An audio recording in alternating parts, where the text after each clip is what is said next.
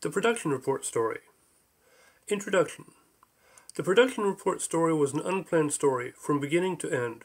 While I was writing it, I refused to have any narrative intent until the moment that I started typing a given day's entry. Any other writer who reports that a story was unplanned from beginning to end is lying. A writer's mind is always active, on many levels, sometimes simultaneously. A writer's unexpected and spontaneous project idea might have been unplanned at its beginning when the author first sat down to sketch out the opening sequence or write out a scene which flashed through his or her mind, but during the process of writing the rest of the story, the writer's mind is furiously thinking, most often about the story that it is helping to create. So, serious plot elements occur to the writer, thematic images, subplots, and concerns for pacing, tone, and diction continuously develop and desire to be placed. By the time a writer is halfway through the writing of a so-called unplanned story, the story's denouement is firmly in the author's mind. But the production report story was different. It began to occur by accident, almost.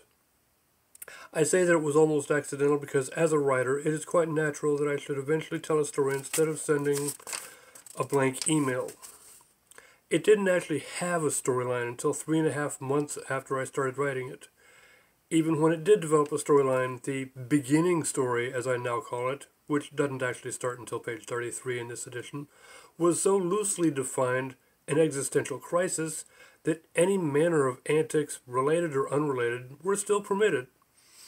Most of the full episodes which occurred in the first 3 months were quoted movie scenes, one of the several reasons that this story is unpublishable.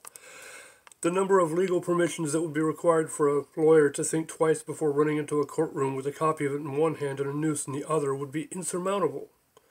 But I will admit freely that several of the complete and accurately quoted movie scenes from Terry Gilliam's Brazil, Blazing Saddles, The Fifth Element, The Wizard of Oz, Ghostbusters, and of course Monty Python's The Holy Grail, were emailed to my work email from my personal email account the night before the episode was written to ensure accurate quoting.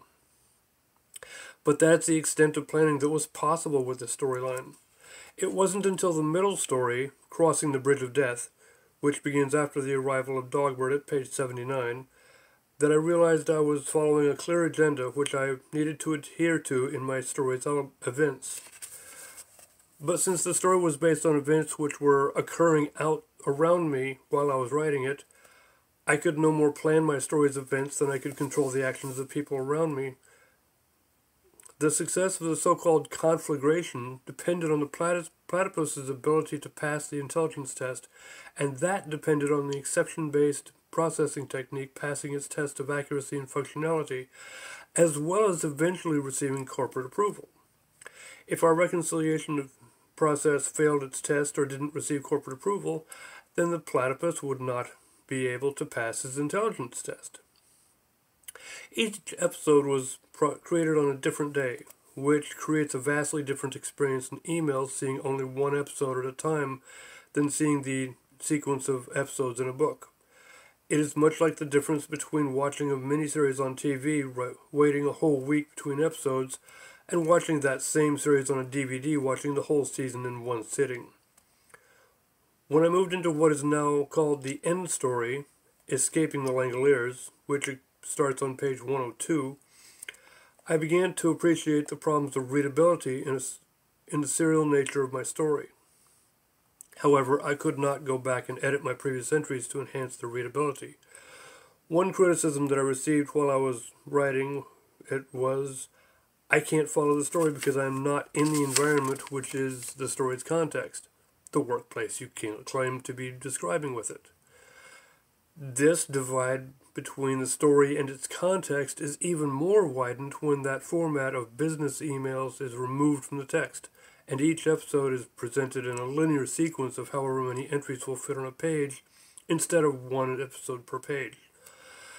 Allegorically, the story is a portrayal of the development of a reconciliation process for the accounts receivable department of a global corporation and the interoffice politics and competitiveness surrounding that process. One way to understand the story is to be told the reference for the characters and what aspect of the work environment they represent. The Slug. represents the achievement process, which was incredibly slow because it was performed in the mainframe system. I recall making the joke when asked how to do achievement, you just get in your S-car and S-cheat. The mountain. Shortly after we were introduced to achievement, the senior finance manager came to me and asked me to compile a list of all the customer payments that were mismatched in amount from the invoices that were remitted to pay. The list was enormous, and I was then burdened with the task of identifying which payments were encoded for the correct amount, as shown on the face of the check, but were deposited by the bank for the incorrect amount, and which ones were encoded for the incorrect amount in our system, but were deposited by the bank for the correct amount. The swamp represents a research project in seeking misrecorded payments in our mainframe system, especially multiple payments with the same reference number. It provided data similar to the content of the mountain, but was requested by somebody outside of the reconciliation team. The lockbox. The new accounts receivable environment would direct all payments straight to the bank without the company encoding them first. Our reconciliation process previously compared our encoding of the payments against the bank's record of deposit and against the record of transmitting them into the accounts receivable system. But with the lockbox, the only record of payments would be the bank's record of deposit. The green stuff. One of the reconciliation processes which was being considered, in which the bank's record of transmitting the checks into the company's accounts receivable system, a daily file called the POBIL, P-O-B-I-L, was sent by the bank each day, was to be considered the basis of payment research, and this reconciliation would not even compare the bank's record of deposit. The platypus, the other reconciliation process being considered, in which the record of deposit from the bank would be imported into the database along with the record of transmitting those payments, and the two lists would be compared to each other. Only the items which didn't match would be researched. This is what is known as exception processing. All the other characters and cameos are based within the story, and their interactions with the allegorical characters represent the testing of the reconciliation processes for effectiveness and functionality, along with the competitiveness among the persons presenting those processes. While I was writing it, I called it the Fable, and at one point, February 27th of the first year, I wrote a brief justification containing 3 points which I intended to interpolate into later episodes. 1. Happiness is not always the result of a well-placed joke. Workplace efficiency is not a guaranteed consequence of mirthful frivolity. Good collaboration can come from shared experiences and common roots, but sharing experiences can become a distraction if pursued too exuberantly, and an appreciation of common roots can become a source of divisiveness if taken too seriously. Your fable, as you call it, is nothing but a frivolous diversion to its audience, but it has irreplaceable value in the workplace. 2. In any single-minded endeavor, its pursuants may become numbed by the tedium of their responsibilities, and perhaps might eventually run away in exasperation, screaming at the top of their lungs. This reaction would be an extreme form of frivolous diversion from which one would hope to return, but is usually unwelcome to do so. The weakness of your fable is that it could be seen as a small-scale form of running away screaming, but its value is that it involves neither running away nor screaming. 3. In any multifaceted endeavor, its pursuants may become isolated in their portion of the intricate processes and betray ignorance and even intolerance of their co-workers' responsibilities. Others who are asked to mend the resulting problem may propose alternative activities intended to reduce stress as a solution to the problem. Your fable reveals, through allegory, the relationships between the various processes as well as the nature, through personification, of each individual process involved in that interaction. Words like internecine come to mind while talking about this. September 1st. In his achievement news, I report nothing. September 5th. As for his achievement, I report nothing again. September 6th. In his achievement, we are stagnating in the muck of inactivity. September 8th. I have nothing but hope to report for his achievement. September 11th. Its achievement is saying nothing, patiently sitting there with a smug look on its face, as though waiting to ambush its wary audience. September 12th. The nothingness which eats at its achievement leaves it alternating between wallowing in abject misery and languishing in the gutters of despair. But tomorrow I forecast more rain, which is actually a blessing for the flora which buries its roots in the idle soil of the puddle which its achievement lies under.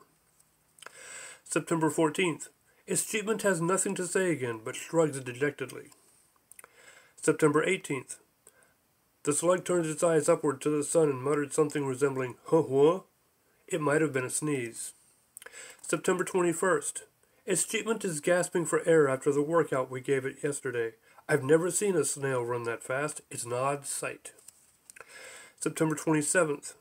Its achievement is slumbering under the weeded gardens of UAC, patting its bloated stomach and belching lazily from the eating binge it has recently finished. October 2nd. Its achievement is currently shopping for new running shoes during its spare time. October 3rd. Its achievement is shopping for a jogging suit to match the running shoes it has just purchased. Color coordination is important to blurringly fast snails. ARC's encode variance will soon be a reportable activity. We have to find something to keep the snail busy in order to keep the auditors off our backs. October 4th. Its achievement, wearing color-coordinated jogging suit and running shoes, is cowering in the shadow of a newly formed mountain which shall be named ARC's encode variance. Its achievement whimpered at the mountain, "I have no numbers for you today." A voice from the crest of the mountain bellowed out, "Fear not, loathsome insect, I have plenty of numbers." And the achievement slug soiled its new jogging suit in terror. P.S. Wait, if its achievement is a slug, how can it wear shoes? Okay, one shoe, but it's a really, really big shoe. October 6th. Its achievement is tightening its laces on its running shoes while sneering at the top of ARC's encode variance mountain, whispering, "Just wait until those auditors are gone. I'll show you what performance can be like." October 9th. Its achievement. All those years they told me you are a slug. You cannot win a race. But I bought some fancy running shoes. Well, I can't wear a pair, but it's one really big shoe. And I trained long and hard. I starved myself and drank sports street drinks until I resembled a lowly earthworm. But when race day arrived, I was ready. ARC's encode variance. I towered over everything. When I was told that there would be a race, I said, "Who can beat a mountain?" And then they told me that my opponent was a slug. I laughed. As the judges tallied the results of the race, everyone watched with bated breath. Some even held their breath. Oh wait, Smurfs are already blue in the face. For his achievement, XXX items for XXX dollars. And there was much rejoicing. Yay! For ARC's encode variance, XXX items for XXX dollars. John Henry high-fived the mountain. Smurfs around the world exhaled in unison and retained their natural skin color while the foliage around them flourished from the sudden availability of carbon dioxide. October 11th. In Willie's metrics, I am reporting X days out of our SLA, no history, and in sporting news, ... After a bitter trouncing recently, the mountain has come back from behind to defeat the slug in a photo finish. ARC's encode variance research reported a mere X items worth XXXX thousand XXX dollars, while its achievement reported a whopping X thousand XXX items worth XXX thousand XXX dollars. A respectable performance, but not strong enough to beat the mountain's high-dollar touchdowns. October 20th. Its achievement reports an erosion of X thousand XXX dollars. He heard the mountain use the word in reference to a common problem of aging. October 24th. The mountain boasted XXX open lines worth X million XXX thousand XXX dollars, January only, with XX items completed worth XXX thousand XXX dollars. Meanwhile, its achievement reported continuing erosion of totaling negative X thousand XXX dollars. I feel like someone is pouring salt on me, he said. October 25th. The mountain silently shrugged in its non-productive listlessness. The slug shrieked, "Ah, it burns!" as XX thousand XXX dollars sizzled off its hide. Well, what do you call the skin of a shell-deprived snail? Butter sauce is not the correct answer. October 26th. The mountain erupted with XX items worth XXX thousand XXX dollars, while the slug eroded X thousand XXX dollars. I'm feeling much better now, he said as he put on his Nike Air Jordan shoe and began to unfold his smelly jogging suit. I think I'll go for a walk. November 1st. The slug reported a less erosion of X thousand XXX dollars, but voiced concerns about possible scalp damage. The mountain reported a measly X items worth XX thousand XXX dollars. Several people approached the slug in wonder. I hear that you are an all-powerful creature, that your foot has no peer in all the world. The slug shrugged and said, I can accomplish a few things. The people tried to trick the slug by saying, if you are so powerful, then bid the mountain to come and stand at your foot. The slug called out, Mountain, come stand at my foot. The mountain snickered, Yeah, right. The slug spoke to the people, if the mountain will not come to the slug, then the slug will go to the mountain. Bring a deck of cards. This might take a while. November 6th. GL 1105 research suddenly sprang into existence like a bowl of petunias in the upper atmosphere of Magrathea, saying, Oh no, not again. 1105. This was the Oracle GL account number associated for the transitory account of all the lockbox payments. November 8th. The mountain cowered under the shadows of a snowstorm. Look, I'm wearing a snowcap. Isn't it cute? The slug, ignoring the mountain's childish glee, put on its running shoe and did its stretching exercises. It would look better if an eagle were circling your head like those Earthlink commercials. November 14th. The mountain sat smugly, silently, wearing a fur coat and a snowcap, and tried to act jolly. The slug glowed in its renewed health. I am having the opposite of erosion. November 20th. The slug in the mountain sat down to discuss matters of Disney history. I don't know what to tell you, slug, the mountain said. Stephen King opened up a can of worms when he tried to pin down what kind of animal Goofy is after declaring that Pluto already represented dogs in the Disney universe. The slug rose up on its foot, extending its eyes as far as they could reach. Oh, come on, it can't be that hard. Lady is a cocker spaniel. Bambi is a deer. The seven dwarves are... well, they're midgets. The Shaggy D.A. is an English sheepdog. Ballot is a German shepherd. Todd is a fox. Shriek is an ogre. Memo is a clownfish. So you see, every character in the Disney universe is a clearly documented member of our cataloged universe. So I ask you again, what model of car is Lightning McQueen? The mountain shrugged. Memo's dad was not that funny. I want to say 1978 Corvette, but that's not quite right. Oh, come on, Memo's dad was quite the comic thespian. What has the postman from Cheers got on Albert Brooks? The mountain turned away in disgust. The slug is also not that funny. November 21st. The non-existent ogres in our universe grumbled impatiently while reading yesterday's narration. Hey, where does that spell checker get off changing our names? We are Disney characters. We have clout. Who is this Nemo, Balto, Shrek? Bill Gates is deeply regretful for the dissing that his software has given the Disney characters. He will make a public announcement of his apology as soon as he is done snickering. November 27th. The mountain decried this case of absenteeism, complaining, I wish the slug would stop running around without his shoe on. I've been slimed. I feel so funky. The slug chastised the mountain. You know, instead of complaining all the time, you could offer some constructive advice once in a while. The mountain thought for a moment. Here's one. In every job that must be done, there's an element of fun. Find the fun and snap. The job's a game. Cheeky. November 28th. Zorg hobbled back and forth in his warehouse, bemoaning his face. This case is empty, he said. The opposite of full. He dropped the lid of the case and limped aggressively up to the Mangalore captain. There's supposed to be 4 stones in it, he shouted. Not 1 or 2 or 3, but 4. He turned away in disgust. What am I supposed to do with an empty case? The Mangalore captain scratched his head as he struggled to think. We're not twins. Zorg turned around. Huh? The Mangalore captain wore a confused face. Oops, sorry, he said. I think that was dialogue from Splash. Eugene Levy stepped up and said, Nope, nobody here but me and the moron twins. December 4th. The quagmire oozed with slime. The mountain looked down. Look, a swamp! The slug squealed with excitement. Yay, a place I can call home. Peter Venkman strolled up with a petri dish in his hand. Egon, your mucus. December 12th. The governor stood up with a sudden look of panic. We've got to protect our phony jobs, he shouted. Harumph, harumph. Hetty Lamar, that's Headley, chimed in. Harumph, harumph.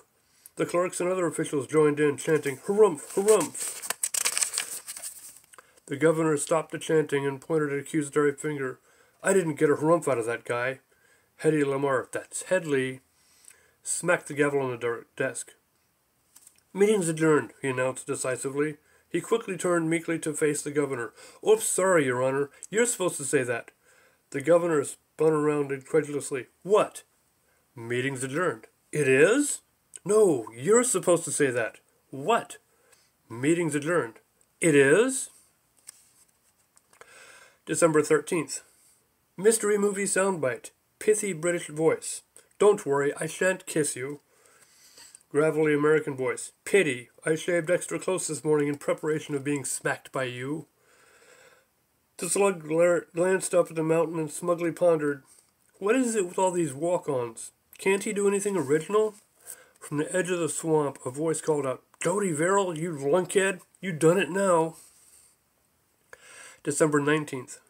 The slug looked up at the mountain and asked, what's this new green stuff growing in the swamp? The mountain looked surprised. I don't know. From the edge of the swamp, a voice called out again. Jody Verrill, you lunkhead, you done it now.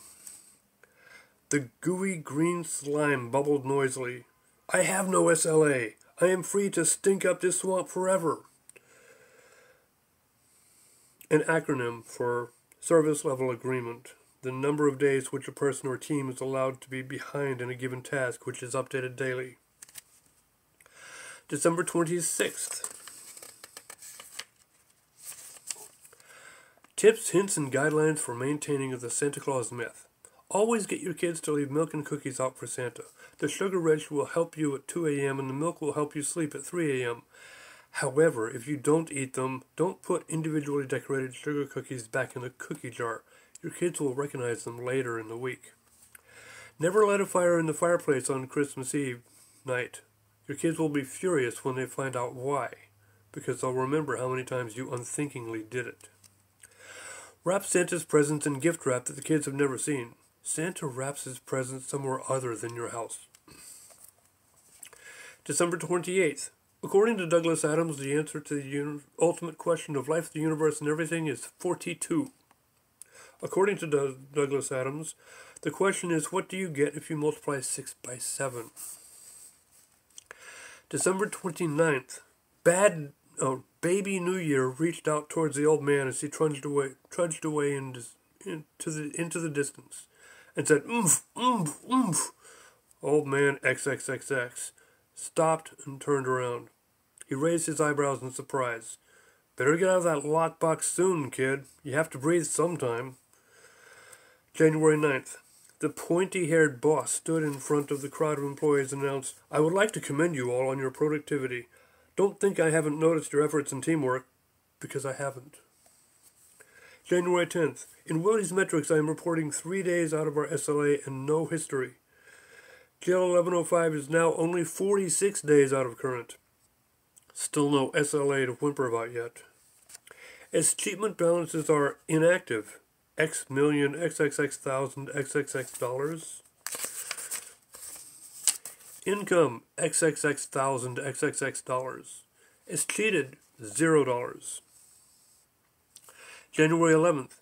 Oh, come on, Earl. He's only 4. In Willie's metrics, I'm reporting 2 days out of our SLA with no history. Rockbox is only 38 days out of current. No SLA yet. Its achievement balances are inactive, X million XXX thousand XXX dollars.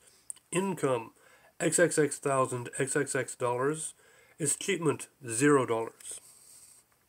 Brian Doyle Murray playing Frank Cross's father in Scrooged. All day long I listen to excuses as to why people can't work.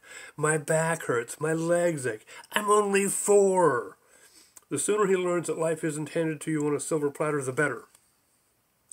January 15th. Mater hopped over Lightning's head as he sang in Doc Hudson's voice. Now, as for the dancing, you can do more. You can reach great heights. In fact, you can soar. In Willie's metrics, I am reporting 4 days out of our SLA and no history. Lockbox Recon is patiently sitting at 39 days out of current. No SLA yet. Mater thumped his rear tire on the rocks and continued, you just get a leg up and you slap it on down, and you find you're up in what's called the bound. Achievement balances are inactive, X million, XXX thousand, XXX dollars. Income, XXX thousand, XXX dollars. Is cheated, $0. Bound, bound, and rebound. Miniature Pepe bugs crawled out of their burrows to see what was going on. Mater grinned happily.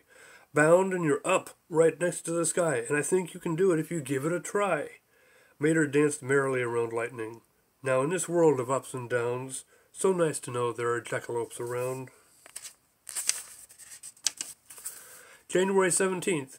In Willie's metrics, I am reporting 6 days out of our SLA and no history. Lockbox Recon is 42 days out of current. X was absent yesterday. We were X-less. Achievement balances are inactive, X million, XXX thousand, XXX dollars. Income, XXX thousand, XXX dollars. Is cheated, $0. January 18th. In Willie's metrics, I am reporting 4 days out of our SLA and no history. Lockbox Recon is trudging along at 44 days out of current. Achievement balances are inactive, X million, XXX thousand, XXX dollars. Income, XXX thousand, XXX dollars. Is cheated, $0.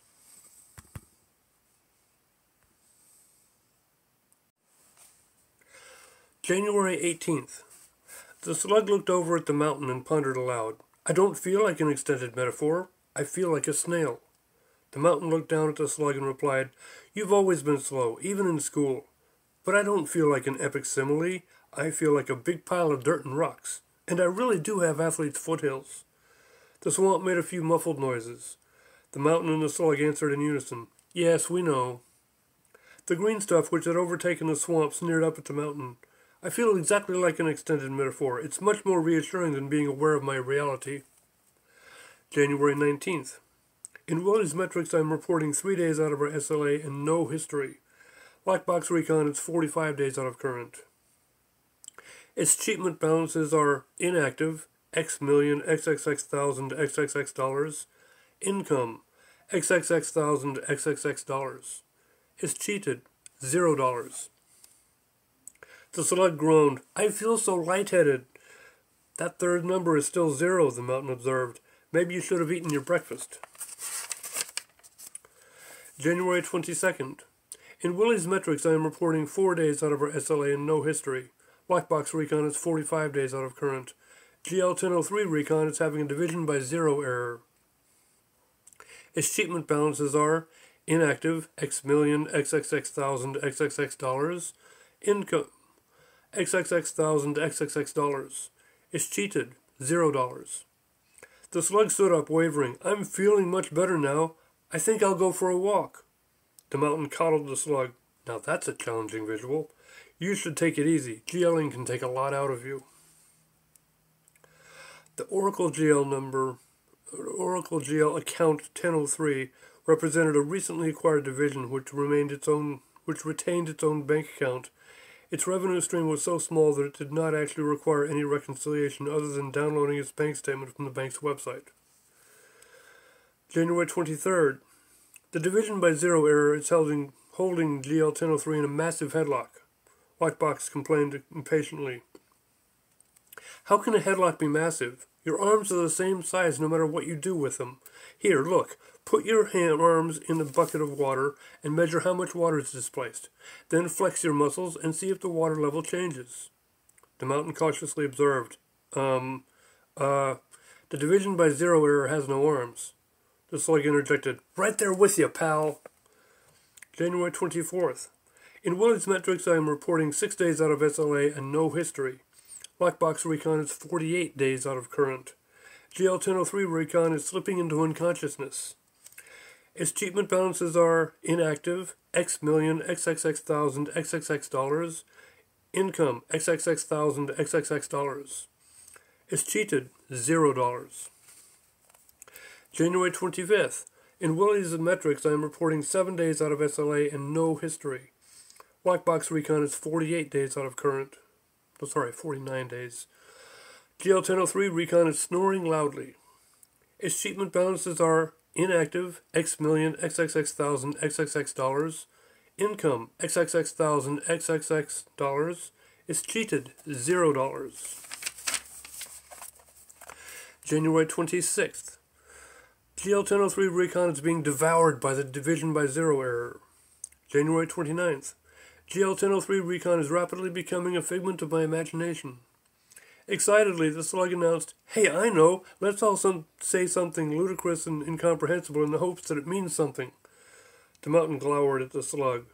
The lockbox sneered, "You're really hung up on this extended metaphor thing, aren't you?" January 30th. The slug explained, "I have issues." The mountain leaned forward. "What's the matter, little buddy?" "Cut it out, Skipper," the slug reported. The lockbox snapped, "What is your larval trauma?" "I just can't accept that I don't exist." The swamp suggested, "Maybe you should think of yourself like a unicorn, or Pinocchio." The mountain cheered, "Or Tinkerbell." The green stuff that had taken over the swamp asked, "Huh? You remember how Tinkerbell began to fade away because she believed that nobody loved her? Then Peter Pan got everybody to clap their hands to reassure Tinkerbell that she still exists? Maybe this will help the slug." The green stuff cheered, "Yes, let's do it. Clap, clap, clap, clap, clap, clap. Hey, not so close. Clap, clap, clap, clap. Ow!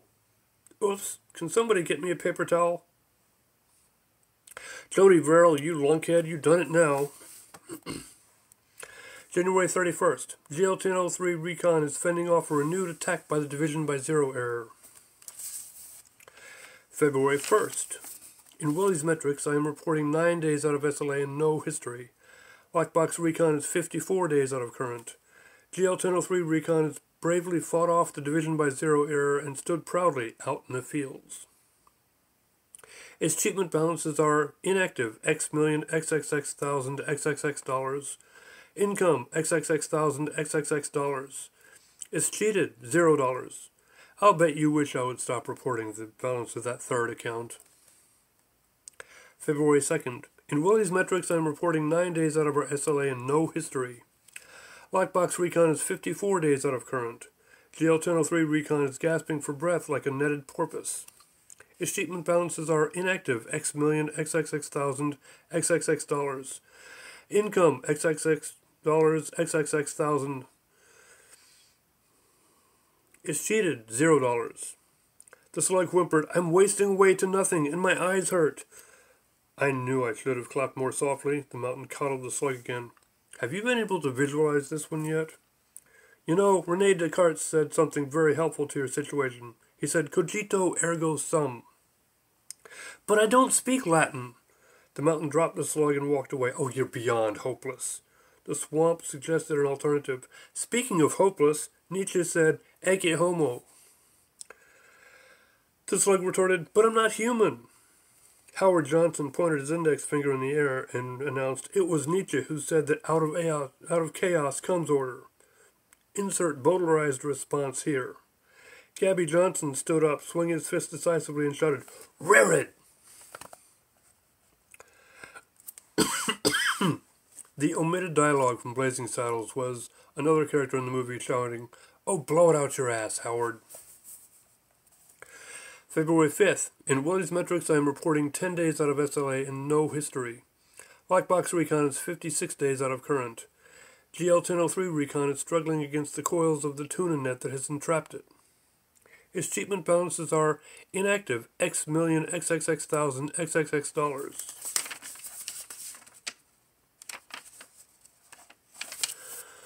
Income, XX thousand, XXX dollars. It's cheated, $0. "Look," the swamp explained, "if you can think, you'll satisfy Descartes' maximum, prove your existence." The slug looked away. "What shall I think?"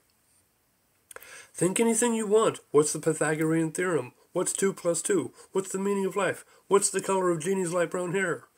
The slug despaired. I don't understand. The lockbox stepped up. Look here. Dinosaurs had a brain the size of a walnut, and they could think. The mountain spoke up. Barney has a brain the size of a walnut. He looked around at the others, who were glaring at him angrily. Oops, bad example. The slug snapped. Are you saying that I have a brain the size of a walnut? Well, it would be a compliment in your case, since your whole body is smaller than a walnut. February 6th. In Willie's metrics, I am reporting 6 days out of SLA and no history. Lockbox Recon is 57 days out of current. GL-1003 Recon has escaped the tuna net and is slowly recovering from claustrophobic trauma. His achievement balances are inactive, X million, XXX thousand, XXX dollars. Income, XX thousand, XXX dollars. It's cheated, $0. February 7th. In Willie's metrics, I am reporting 6 days out of SLA and no history. Lockbox Recon is 58 days out of current. GL-1003 Recon is roaming happily through the ocean.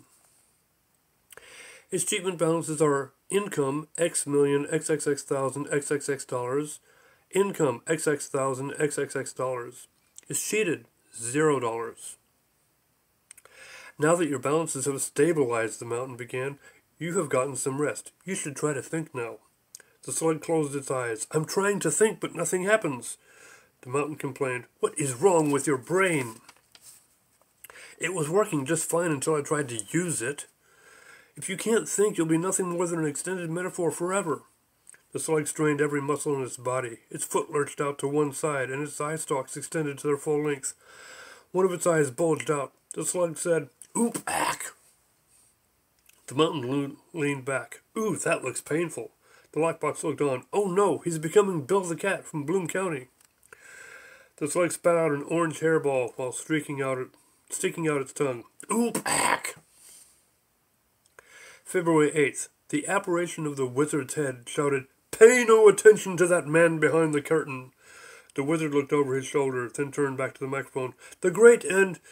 He turned to look apologetically at his visitors again. Oz has spoken.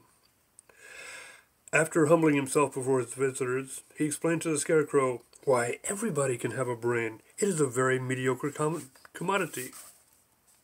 Every pusillanimous creature that crawls on the earth or slinks throughout the slimy sea has a brain. Back where I come from, we have universities. Seats of great learning, you see, where men go to become great thinkers. When they come out, they think deep thoughts, and with no more brains than you have. But they have one thing you haven't got, a diploma. Therefore, by the virtue of the authority vested in me by the Universitatis Comitiatum e Pluribus Unum, I hereby confer upon you the honorary degree of Ph.D. Ph.D.? The wizard replied, that's Doctor of Thinkology. The Scarecrow put his finger to his temple and recited, The sum of the squares of any two sides of an isosceles triangle is equal to the square of the remaining side. Oh, joy! Rapture! I've got a brain! The slug turned from the movie screen and looked at the lockbox. But what if you don't have a brain? I'm just an invertebrate. The lockbox shrugged. Don't look at me, I've got my own troubles. I'm just an iron cube with a keyhole and barred windows. February 9th. GL-1003 Recon is beginning to doubt its own existence. The slug asked, What was it that Obi-Wan Kenobi said on the Millennium Falcon when Alderaan got blown up? I feel as if a million voices cried out and were suddenly silenced. Or maybe I just have food poisoning. The green stuff that had overtaken the swamp rebutted, Serves you right. That was my hair you've been eating. The mountain wondered aloud. Use your words, mountain. This isn't pre-K.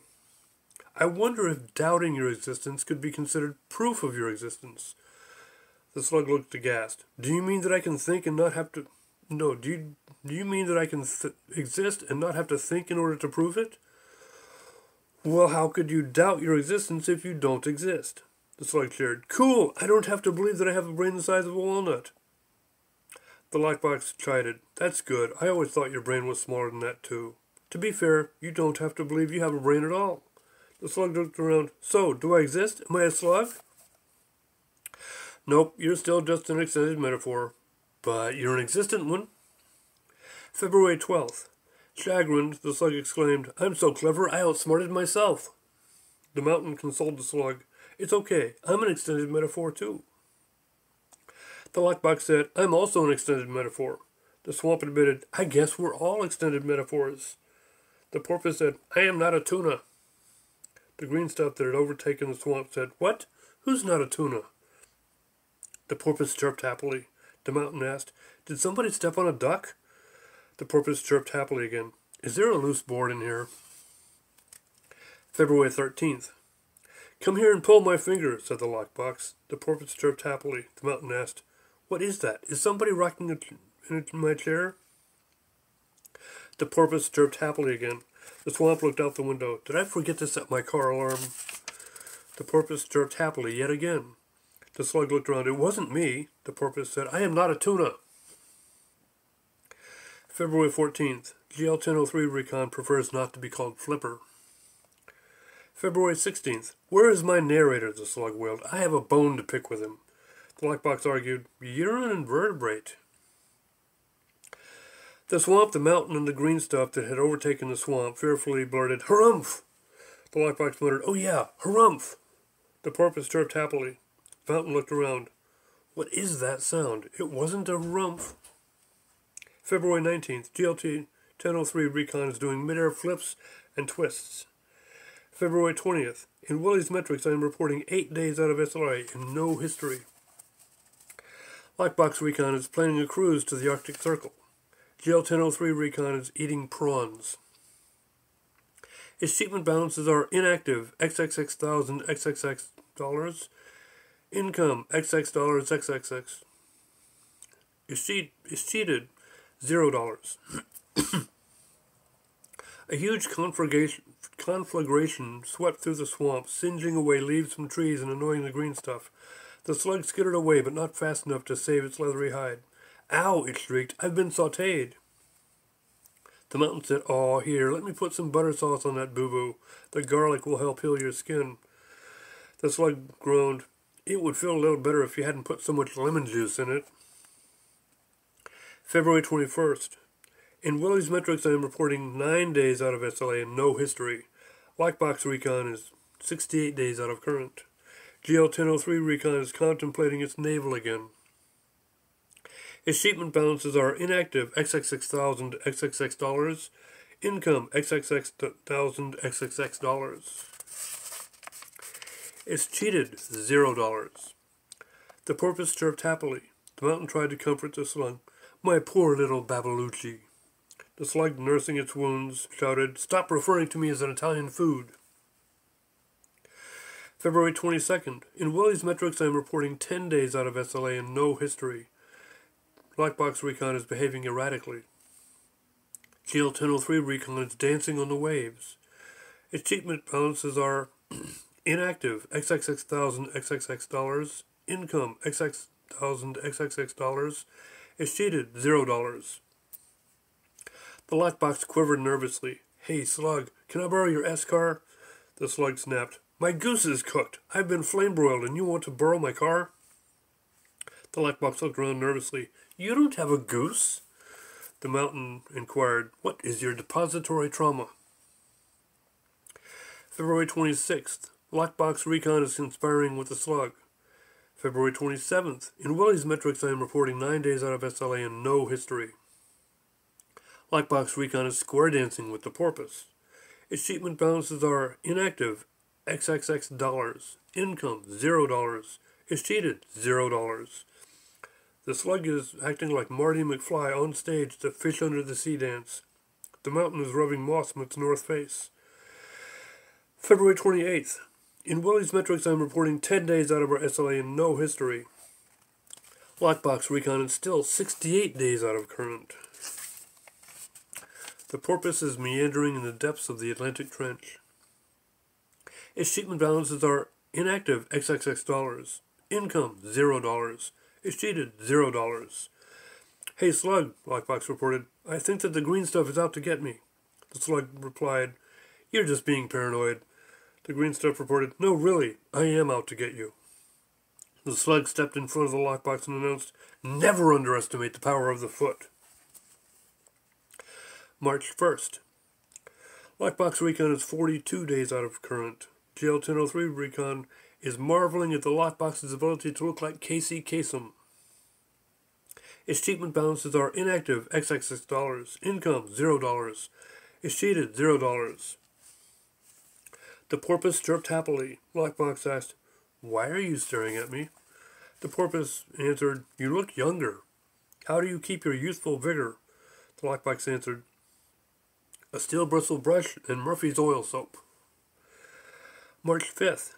Its achievement balances are inactive, $0. Income, $0. It's cheated, $0. The mountain is freaking out. "Where is the slug? Where is my little buddy?" The swamp looked around. "Maybe he's invisible now, like Doonesbury's representation of George Bush Sr. The mountain slumped. "Well, he is just an extended metaphor. Poor kid. I hope he's all right." The porpoise chirped happily. "I'm a slacker." March 6th. In Willie's metrics, Vivian is reporting 7 days out of her SLA and no history. Lockbox Recon is 45 days out of current. GL1003 Recon is dancing merrily on the waves. Its achievement balances are inactive, 0.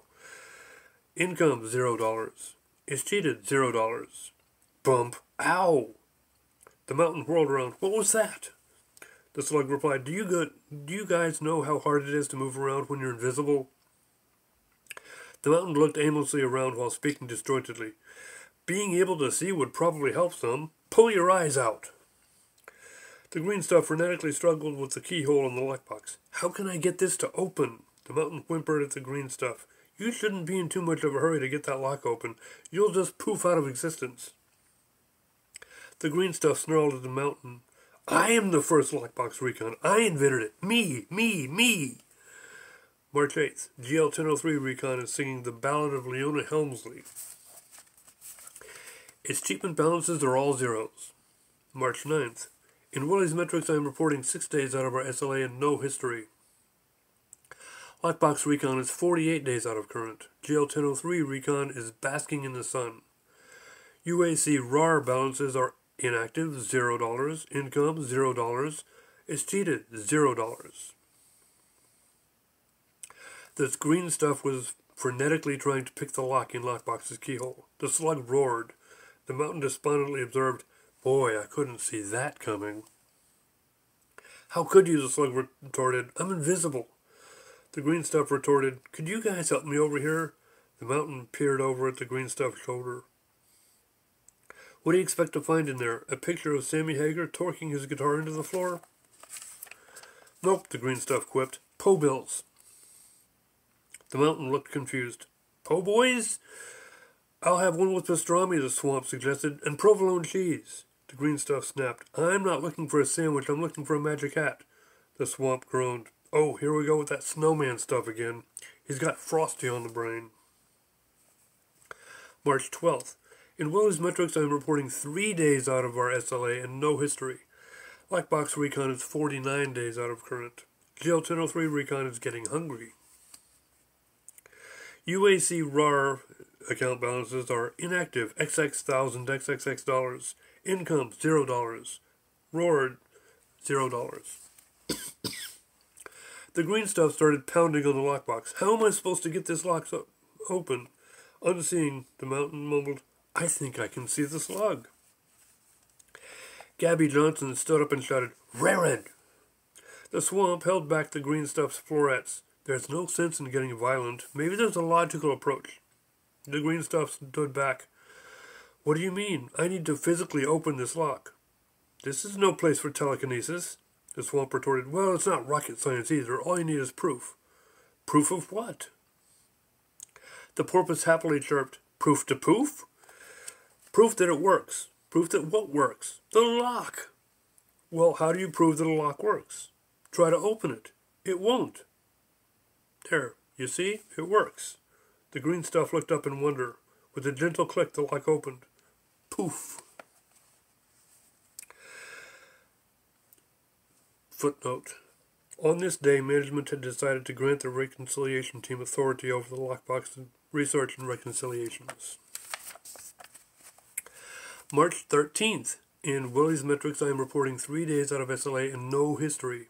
Lockbox Recon is 50 days out of current. Must be time for the black balloon treatment. GL1003 Recon is slaloming the reefs. UAC recognized as revenue balances are inactive XXX thousand XXX dollars. Income $0. Rared $0. Jody Verrill, you lunkhead, you done it now, the lockbox asked. Does anybody else feel a draft? The mountain in the swamp looked around, coughing from the sudden cloud of smoke. Hey, where did the green stuff go? The swamp cheered. Now my cypress trees can breathe. The slug rejoiced. My left eye stalk is visible. Can you see me now? The mountain strained to see. I think your iPod is talking. Maybe it's done downloading all those MP3s you ordered, the swamp suggested. The slug grunted audibly. I was once a mighty gastropod, and now all you see is an iPod? March 14th. In Willie's Metrics, I am reporting 2 days out of our SLA and no history. Lockbox Recon is 51 days out of current. GL1003 Recon is munching on seaweed, possibly the remains of the green stuff. UAC recognizes revenue account balances. Inactive XXX thousand XXX dollars. Income $0. Rared $0. March 15th. In Willie's Metrics, I am reporting 0 days out of our SLA and no history. Lockbox Recon is 52 days out of current. GL1003 Recon is frolicking in the surf again. UAC RAR account balances are inactive XXX thousand XXX dollars. Income $0. Rared $0. The door on the lockbox opened slowly with a loud creaking sound. The lockbox turned around suddenly, shouting, Hey, stop peeking at my underwear. The mountain shrugged. There's something inside. It's not your underwear. At least there are no pictures of Batman or Spider-Man on it. The slug spun its eye stalk around. Look, it's a top hat. The swamp mumbled bemusedly. It's the magic hat that the green stuff was talking about. Frosty stood motionless as though asleep. Take it out, the slug ordered. Put it on. The mountain grabbed the top hat. No, it'll mess up my snow cap. Here, you wear it. I'm not going to wear it. You wear it. The porpoise chirped happily. Hey, let's get Mikey. We don't have a Mikey here. The mountain turned the top hat over. Several objects fell out. What's that? The slug shrieked in surprise. Fortune cookies. March 16th. The porpoise quickly swallowed up the fortune cookies. Hey, the mountain argued. There might have been good fortunes in those. The porpoise chirped happily. Maybe I can do my mighty Karnak impression and read them from inside my stomach. But what about the cookies, the slug complained. I'm hungry. Not to worry, the porpoise answered. I can't taste them through the plastic wrap anyway. March 19th. A little voice whimpered, Oil can. The mountain roared at the porpoise. I can't believe you ate my cookies. The porpoise shrugged. I am not a tuna. Will you stop saying that? Would you rather I remind you that my name is Inigo Montoya? The slug interrupted. Hey guys, I think somebody needs our attention. Oil can. The mountain turned in the direction that the sound was coming from. What do you want? You're not a tin man, you're a snowman. Frosty whimpered a tear. I just want to say happy birthday. The slug thought for a moment, looking at the ground as though searching for a frenetic little rabbit. No, it's our magic hat, and you can't have it. Roger Dalty crooned, I want it, I want it. Timney and Sherrod bellowed, It is the rabbit. Look at the bones strewn about. March 20th. The mountain stumbled over the slug. Sorry, it's hard to know where to step these days. The slug howled in pain. That's okay, it's a temporary condition. The mountain asked, Has anybody seen a rabbit? Bugs Bunny sneered, Sheesh, what a maroon. Be careful with my magic hat, the lockbox said. Angelo turned away from the bar. Sure, I seen a rabbit. Say hello, Harvey. The mountain scurried around. There must be a rabbit here somewhere. Roger Rabbit bluttered. I just want to make people laugh. The slug twirled its one visible eye stalk around. I don't see anybody else here. The porpoise chirped happily. March 21st. The porpoise recited, "Never maintain eye contact with chrome bulldogs," with a glazed look in its eyes. The mountain asked, "What was that?" "I think I can read the fortune cookie fortunes." The slug was busily rummaging around in the magic hat. "I think there's something in here. It feels furry." Ignoring the slug's discovery, the mountain asked, "Can you read any of the other fortunes?" The porpoise squirmed a bit. "I think this one says, 'Hornets will encircle the lawnmower in your yard.'" The mountain opened its eyes wide in surprise. The slug's visible eye stalk turned up. "What?" "Oops, that's wrong. I think it says, 'Honesty and integrity are the landmarks of your life.'" The slug returned its attention to the inside of the magic hat. "I just hope this isn't a sorting hat like the one in those Harry Potter movies." "Why?" "I'm just afraid it will tell me I belong in Slytherin." March 22nd. The slug continued to search the inside of the magic hat, its visible eye stalk swirling around the brim like a spoon stirring coffee. The mountain asked, "So, if it's not a sorting hat, what are you supposed to do with it? Perform magic tricks?" The slug answered, "I don't know." The lockbox suggested, "Maybe you're supposed to make something disappear." "Hey, maybe we can make the mountain disappear." The slug replied, "I've done that. It's not as much fun as it looks." The mountain wondered aloud, "Maybe we should say some magic words and see what happens." A puddle of water began to spread around Frosty's base. A little voice whispered from inside of the packed snow, "Uh-oh." March 23rd. The slug held the magic hat upside down in the hopes that something would fall out of it. A little white rabbit wearing a burgundy waistcoat rushed into view. I'm late, it stammered. Alice galloped along behind it, calling out, "Mr. Rabbit, wait!" "I wonder why Frosty is melting," Lockbox pondered. The mountain answered, "It must be spring. He always hates it when the thermometer gets all red." The little white rabbit scurried out of view, still stammering, "There is no time to wait. I'm late, I'm late." March 26th.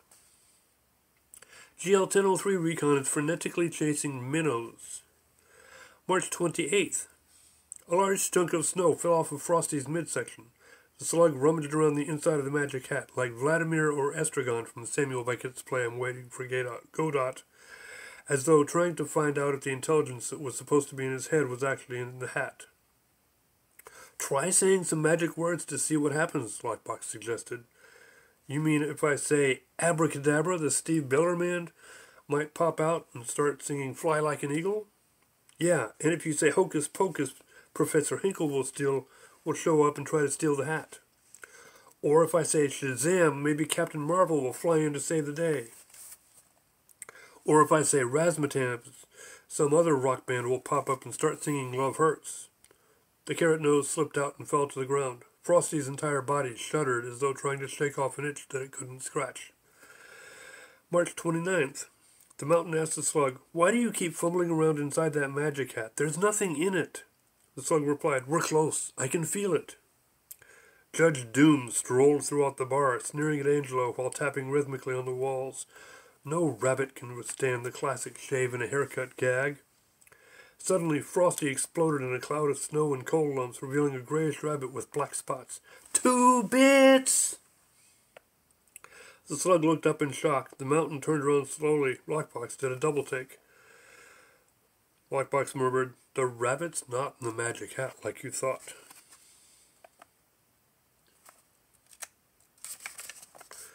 The slug looked around inside the hat dejectedly. "Then what's in here?" the porpoise chirped happily. "I am not a tuna." March 30th. The mountain looked at the rabbit. "Aren't you supposed to say happy birthday?" "Do I look like a snowman?" the rabbit asked. "But you said 2 bits. Are you Roger Rabbit?" "No." "Well, then it's nice to meet you. I am the mountain. I represent the accumulation of errors and transmissions throughout the past year. My foothills contain listings of the transmission errors for this year, along with the yard gnomes wearing lederhosen who are yodeling while headbutting the mountain goats off the stony crags, half-buried snowmen trying to outswim snow sharks, and snowball-fighting flamingos who are shivering from the cold." The swamp stepped up. "I represent a massive research project that seeks misrecording of several checks and arcs. Lockbox stood up next. I represent an iron cube with a keyhole and barred windows, the rabbit retorted. You are an iron cube with a keyhole and barred windows. The slug spoke up. I don't actually exist. Hey, I can see you. You have a really big foot. April 2nd. So, what do you represent? The lockbox asked the rabbit. The rabbit cocked its ears. I don't represent anything. I'm an animated character. The mountain reacted incredulously. You mean you're not an extended metaphor? Nope, I'm a toon. Standing beside the magic hat, the slug asked, Toon? No, toon. It's pronounced the same, but it's spelled T-O-O. The rabbit did a double take. Wait, this isn't a visual medium? A dry hand reached out of the magic hat, grabbed one of the slug's eyeballs, and pulled him in. A furious turmoil resounded from inside the magic hat. Rain poured. Hail fell. Footnote. The person who developed the exception-based reconciliation process was known to be a late sleeper whose schedule was staggered 2 hours later than everybody else's schedule. The going commentary was that if she came to work early, it would hail. So naturally, according to Murphy's Law, the meeting in which she was asked to unveil her new reconciliation process was scheduled for 7 a.m. Ignoring the fray, the mountain answered the rabbit, This is narration. Lockbox suggested, Well, we do have sight gags. Here, watch this. Lockbox did a double take. Did you see that? The slug flew out of the magic hat, landing on the ground with a squishy thud. I'll get you for that. The slug shouted into the hat. Sounding like Peter O'Toole, the rabbit turned to Lockbox and said, I'm not a prose character, I'm a cartoon. The slug stuffed its foot inside the magic hat and pushed it around. Take that, and that.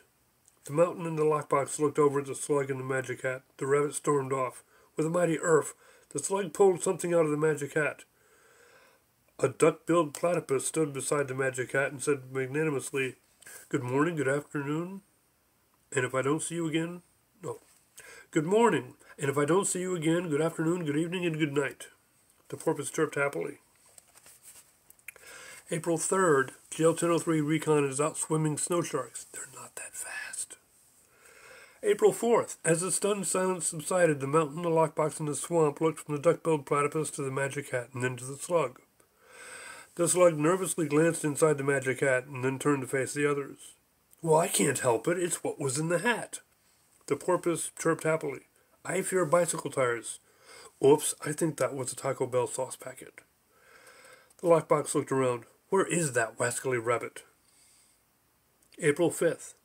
GL 1003 Recon is perusing a waterlogged fragment from the wreckage of the Titanic. April 6th.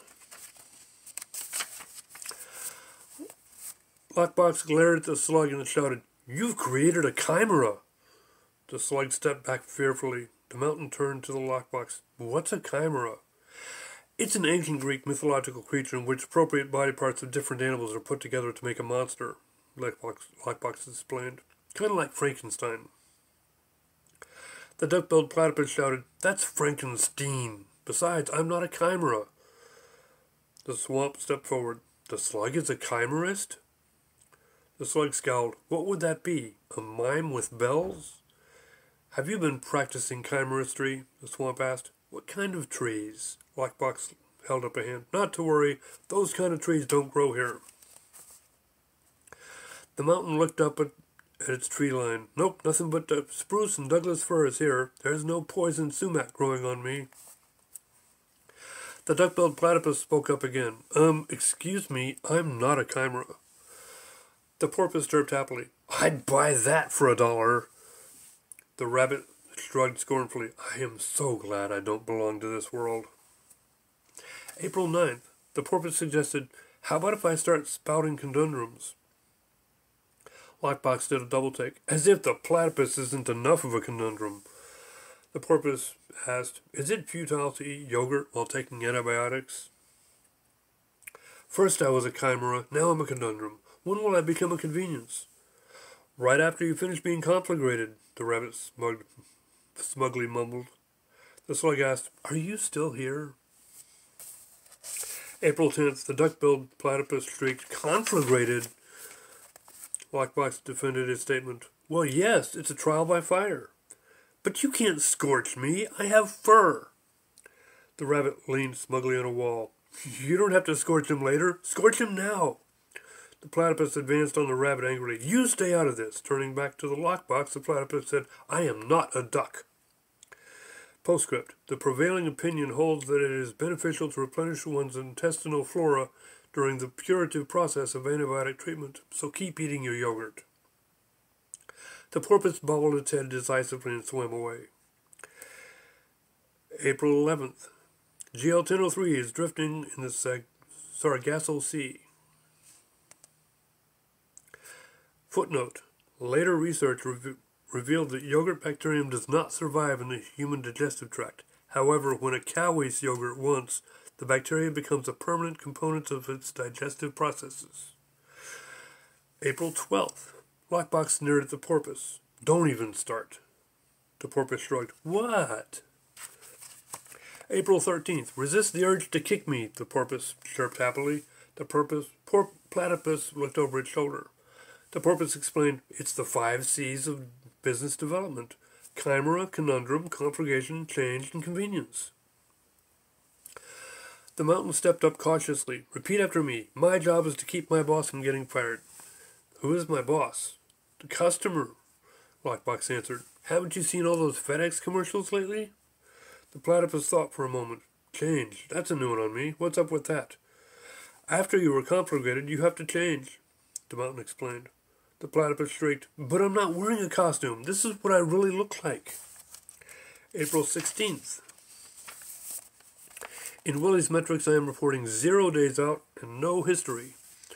Lockbox recon is 69 days out of current. GL-1003 recon is fishing for minnows. UAC RAR balances are inactive, X million, XXX thousand, XXX dollars. Income, $0. Rared, $0. The lockbox stepped towards the platypus. "Are you ready for your conflagration?" The platypus shivered nervously. "I don't want to do anything that's going to hurt or make me all sticky." The mountain stood expectantly behind the lockbox, looking over its shoulder.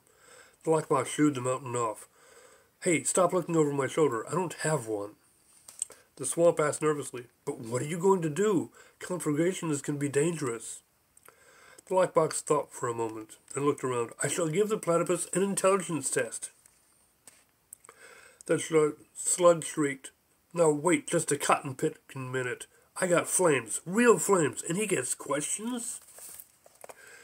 April 17th. In Willie's metrics, I am reporting 0 days out of SLA and no history. Lockbox recon is 70 days out of current. GL-1003 recon is pondering conundrums. UAC RAR balances are inactive, 0 X million, XXX thousand, XXX dollars. Income, $0. Holding, XX thousand, XXX dollars. The slug was irate. "I was dripping buttered garlic sauce with lemon juice. Do you have any idea how much that stings?" The lockbox looked expectantly at the platypus. "What do you think?" The platypus snickered. "Is this part of the test? I forgot to bring my fondue fork." The slug interrupted. "And then I was invisible. The mountain stepped on me." "Twice," the swamp muttered. Still leaning on a wall, the rabbit snickered. "Ain't I a stinker?" April 18th. In Willie's metrics, I am reporting 0 days out and no history. Lockbox recon is 71 days out of current. GL-1003 recon is reading 17th century poems. UAC RAR balances are inactive, X million, XXX thousand, XXX dollars. Income, $0. The mountain sat expectantly, watching the platypus in the lockbox. The swamp gurgled impatiently. The lockbox began, "The first part of your test will be simply, name the 4th president on Mount Rushmore." The platypus laughed. "Oh, that's easy. It's Lincoln." "The one in the middle." "Huh? Teddy Roosevelt? Is he the one in the middle?" "No, the one that nobody can remember." "Oh, that was Gerald Ford." "He's not on Rushmore." The lockbox snarled. The slug limped up. "Did anybody see a lawnmower pass through here? I think my lawn got mowed last night while I was sleeping." The mountain smiled. "Oh, did you get a haircut? It looks nice. Hey, where's the toe of your Nike?" April 19th. In Willie's metrics, I am reporting 0 days out of our SLA and no history.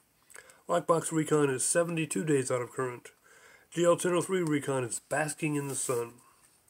USC RAR balances are inactive, X million, XXX thousand, XXX dollars. Income, $0. GL1003 recon is basking in the sun. April 20th. And now for the second question of the intelligence test. The lockbox said, "What is 2 plus 2? The slug stepped up, snarling, "Oh, come on, they're supposed to be hard questions." The lockbox turned around. "Who are you to complain? Did you know the fourth president on Mount Rushmore?" The slug looked down in despair. The mountain thought for a moment. "Well, there's Washington on the left, Lincoln on the right, Teddy Roosevelt is one of the two in the middle, and the other one in the middle is the one that nobody can remember," the lockbox added. The mountain started trying to guess. Buchanan? Van Buren? The swamp perked up, suggesting Garfield. The mountain sided up to the swamp, and the slug followed. "Yes, that's the one." The lockbox snapped. "Oh, right, guys. I suppose next you'll tell me that Odie is the Statue of Liberty." Bill Murray strolled across Ellis Island, politely asking, "Are there any national monuments here?" Looking up, he cheered, "Oh, hello, miss." April 23rd. Now let's return to the intelligence test. The lockbox stubbornly returned its attention to the platypus. "What is 2 plus 2? The platypus quickly answered, 5. The mountain, the slug, and the swamp did double takes, nearly bumping each other's heads. The rabbit snickered devilishly. The lockbox snapped, 5? Do you know that that's the wrong answer? Twice plus 2 is really 4. Twice 2 makes 4 is, in my humble opinion, nothing but a piece of impudence." "Where would you get such an idea?" the mountain asked incredulously. The platypus replied, "Fyodor Dostoevsky, in his 1861 story, Notes from the Underground." The rabbit's jaw dropped. The slug peered intently into the magic hat. The porpoise chirped happily. The high-pitched whirring sound moved across the sky, too rapidly for anyone to see. The mountain looked up. Did anyone else hear that? April 24th. The mountain stepped up to the lockbox. "Hey, wait, I have a test that's not based on intelligence." The mountain huddled with the slug, whispering. The mountain stood before the platypus and raised up before him. "It's a role-playing exercise. Are you ready?" The platypus shook its head. The slug kneeled before the mountain, supplicating, "Oh, great mountain, I have no numbers for you today." The mountain bellowed loudly, "Fear not, loathsome insect. I have plenty of numbers for everyone." The platypus wet himself. Looking on, the swamp said, "Oh yeah, he's a keeper." April 26th. The lockbox held up his hand. "Now wait just a second. You missed the second question. How do you explain that?" The platypus scowled. "You have to think outside the box." The lockbox furrowed its brow. "That's kind of hard for me to imagine." "Logically, twice 2 actually does equal 4, the platypus explained. Dostoevsky's narrator says, 'Twice 2 makes 4 is a farcical dressed-up fellow who stands across your path with arms akimbo and spits at you.' Mind you, I quite agree that twice 2 makes 4 is a most excellent thing, but if we're to give everything its due, then twice 2 makes 5 is sometimes the most charming little thing, too." He was making his argument against the mathematical predictability of human behavior in defense of free will. He was also decrying the impermissibility of wrongness. You have to accept that errors can and do occur in order to understand them. The lockbox stood aghast. "You actually read that stuff?" The platypus responded, "I'm an egg-laying mammal with a duck's beak, a beaver's tail, and webbed feet. What kind of social life did you think I would have?"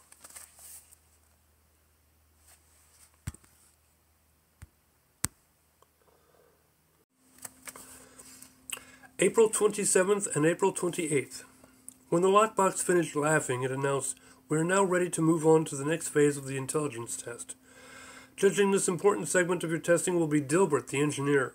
The swamp guffawed. "He cannot be permitted to judge here. He's human." "Why should that matter?" "There are no other humans here. You should have called up his dog." The lockbox thought for a moment. "Okay, you're right." The lockbox returned its attention to the platypus. Judging this important segment of your testing will be Dogbert, famous for his performance in the supporting canine role in the comic strip Dilbert. Dogbert stepped up. May I sniff your crotch? The platypus shrieked. I'm a he, and I'm the only gender-specific character here. The porpoise chirped happily. Dogbert strolled nervously around, sniffing the ground. The mountain rose up, shouting, I'm not a fire hydrant. Stop that. Dogbert stood up. What about you, slug? The slug retracted its eye stalks. I'm just afraid that I might get stuck in one of your nostrils. Dogbert turned around. Sorry, I was just trying to be polite. Nicely not done, the lockbox affirmed. April 30th. The swamp suddenly jerked out of its slumber to find itself completely alone. Hey, where'd everybody go? Looking around, the swamp found a note. It read, Gone to see ye old Monty Python movie. Underneath that it said, BRB. April 1st. Leading the way, the lockbox turned around and reminded its companions. We must remember not to discuss topical news issues until they are in the past. Oomph, the slug exclaimed. Dogbert pulled the slug out of its left nostril with a liquidy popping sound. The slug shrieked, Ow! The mountain asked dejectedly, I wonder why the swamp didn't come with us. Dogbert reassured the slug, You'll be fine. Your sinuses are moist, the slug snidely remarked. If they were dry, I'd be a goner.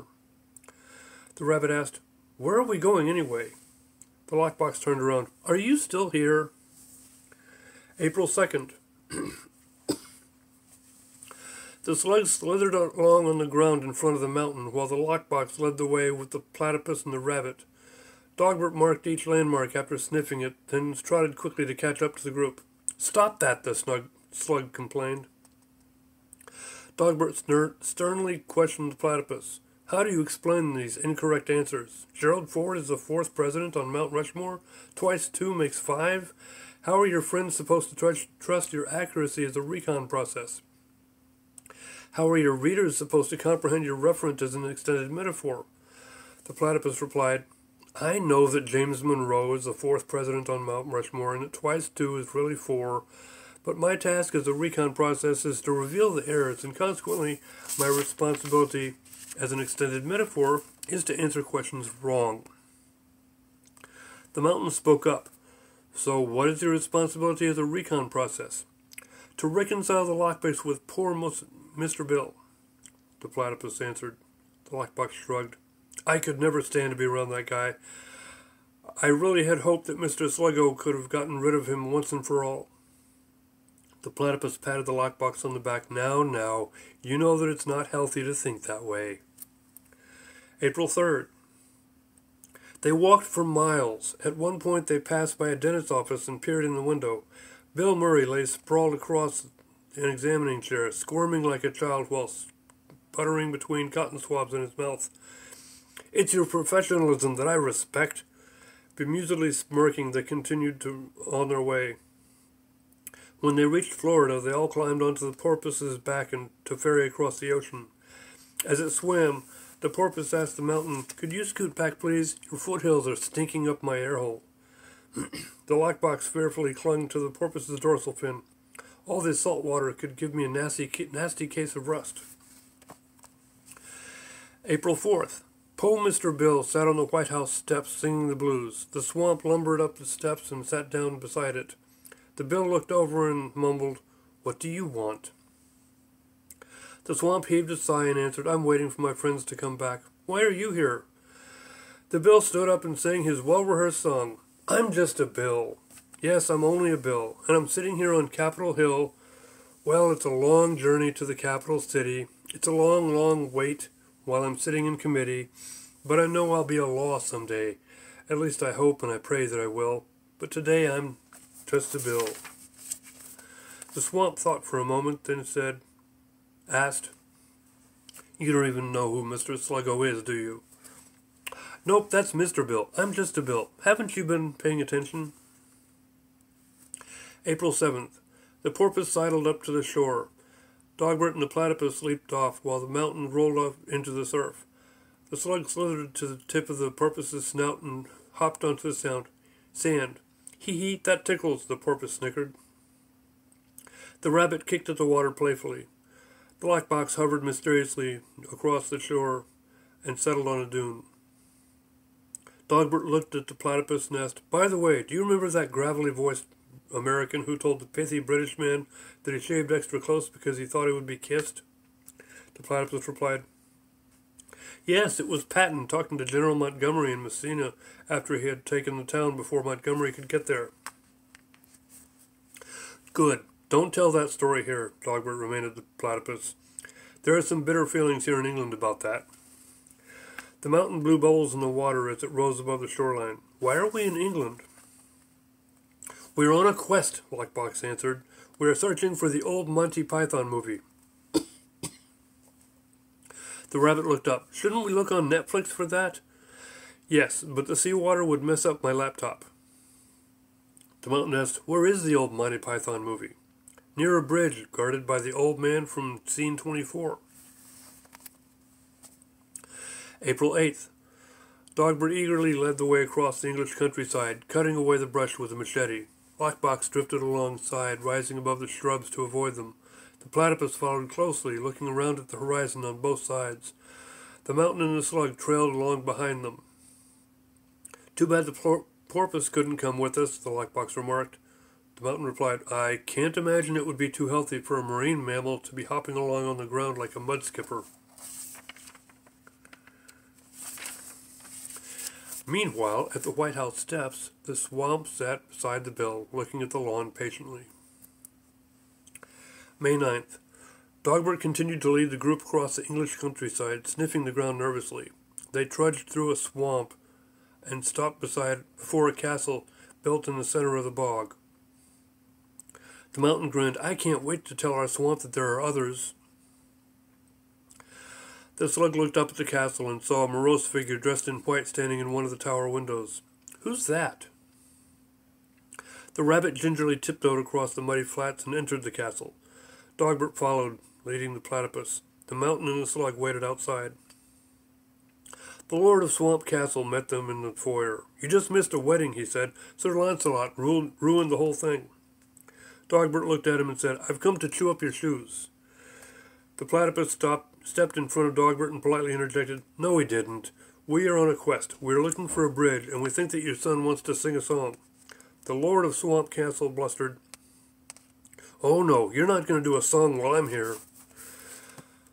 The rabbit headed for the door. "Come on, let's go. There's nothing funny in here."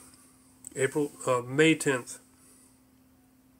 The swamp continued to sit on the White House steps with the bill. A beautiful kitten strolled across the lawn, purring audibly. Pippi Le Pew, the amorous skunk, walked up and asked, "Have any of you seen the most angelic little creature pass by here?" The swamp shrugged, looked over at the bill and pointed off to the right while asking, "Was that angelic? I don't know about these things. I'm a swamp." Before Pippi Le Pew could follow the kitten, a large dog ran up and grabbed the skunk off the steps. He snuggled the skunk against his chin and said, "This is my friend. I'm going to name him George, and I'm going to pet him and love him," and Pippi Le Pew wrestled himself from the dog's grasp and ran off after the kitten. The dog stood there stupidly with his arms at his side for a moment, then walked away. The swamp pulled out a booklet and began to thumb through the pages. The bill cast a bewildered look at the swamp. "What are you doing?" Still searching intently through the pages, the swamp replied, "I'm checking my calendar to see when the Tasmanian devil is scheduled to appear. I'm going to call out sick that day." The bill smirked, then stood up to sing the second verse of his song. Suddenly the Lord of Swamp Castle rushed up and shouted, "Nope, stop that! No singing!" May 11th and May 12th. The rabbit scurried out of the mucky courtyard of Swamp Castle, closely followed by Dogbert. The platypus slid across the muddy puddles as the mountain and the slug trudged through the mire. Once they had gotten to a grassy area, Dogbert took preventative measures. He set a small bear trap in a place hidden by tall grasses. As they passed the mountain and the slug asked, "What's that for?" Dogbert answered, "You'll find out soon enough. Let's go. We have a bridge to find. We should sing some songs to pass the time. Does anyone know 1,000 bottles of beer on the wall?" May 14th. Dogbert announced, "While we travel, we shall sing a song by Cat Stevens." Which one? The rabbit asked. If you want to sing out, from the movie Harold and Maude, also available on his Greatest Hits Volume 2, Footsteps in the Dark. The mountain and the slug stepped up alongside the platypus. They all sang together. Well, if you want to sing out, and if you want to be free, 'cause there's a million things to be, you know that there are. And if you want to live high, and if you want to live low, 'cause there's a million ways to go, you know that there are. About 20 yards behind them, the sound of rustling grass reached their ears. Clack! Ow! Dogbert looked over his shoulder and muttered, Gotcha! Then he spoke louder. Okay, resume singing. You can do what you want. The opportunity's on. And if you find a new way, you can do it today. You can make it all true, and you can make it undo. You see, it's easy, You only need to know. Well, if you want to say yes, and if you want to say no, 'cause there's a million ways to go, you know that there are. May 15th. The swamp stood up on the steps, looking around. The bill cowered fearfully on the steps. I'm not sure if I should sing my second verse. The swamp sat down again. Oh, go ahead. I'm sure Dogbert took care of that guy. The bill stood up. Is it safe? Pepe Le Pew ran across the lawn again, whimpering over his shoulder as he passed. You call this safe? The large dog lumbered along after him silently. The bill put his hand to his heart, raised his other hand and sang, I'm just a bill. Yes, I'm only a bill, and I got as far as Capitol Hill. He stopped singing and looked around nervously. Well, now I'm stuck in committee, and I sit here and wait, while a few key congressmen discuss and debate whether they should let me be a law. Oh, how I hope and pray that they will, but today I am still just a bill. A large bird fell out of the sky and bounced the bill down the steps. The swamp looked up and asked, Hey, where'd that come from? Meep, meep, the bird said. The mountain and the lockbox sat in the English countryside eating McGriddles. The slug lapped happily at a puddle of brackish water, while Dogbert nibbled on grasses. The rabbit looked over and said, That's kind of bizarre. The platypus glanced at the rabbit and responded, Not really. The lockbox looked anxiously up at the sky, imagining a high-pitched swirring sound. What is that bird? The slug turned around and asked, Maybe we should ask Wile E. Coyote. Nah, the lockbox replied. He doesn't ever have dialogue, just like Tom and Jerry. May 17th. After a junk food breakfast, Dogbert led the way across the English countryside with the platypus and the rabbit following closely. The lockbox hovered precariously over their heads. The mountain and the slug followed behind. They approached a rocky place surrounded by mountains. Dogbert began to scamper up the rocks with the rabbit hopping alongside him. The platypus waited while the slug crawled up the sides of the stones. The mountain lumbered up the face of the mountain confidently.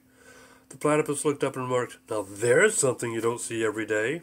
The rabbit sprinted ahead of Dogbert, reaching the crest first. Look, there it is. We found it. Dogbert heaped himself up over the last ridge and looked where the rabbit was pointing. We should wait. The rabbit looked down at the slow progress of the mountain and the slug and grimaced at the platypus's procrastination. Come on, we're here. He glanced over at Dogbert again. Let's go on ahead. Dogbert reminded, No, we need to wait.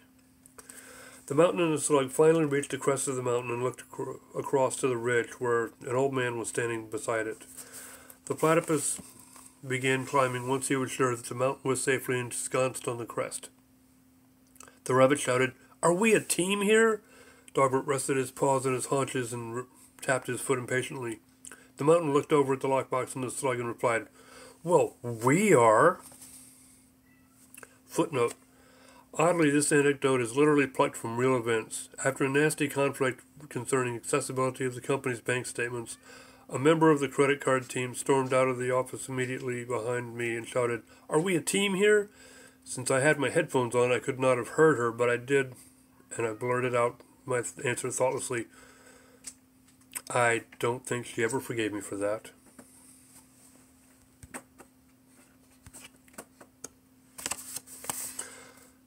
May 18th. While climbing, the platypus looked up and shrieked, It's a bird! It's a plane! It's a...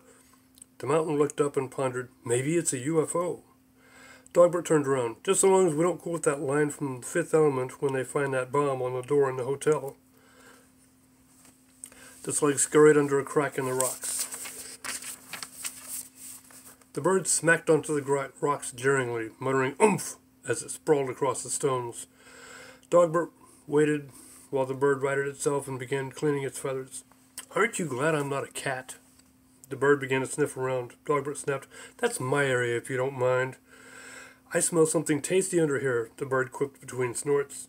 The slug cowered further into the crack. The bird caught it in its beak and began to swallow. The slug shrieked, did not come all this way to be breakfast." It launched itself out of the bird's throat and landed on the mountain's foothills. The bird started pecking fearfully near the slug. The mountain howled in pain. "Hey, that hurts." May 21st. The slug was busily scurrying away from the pecking bird's beak.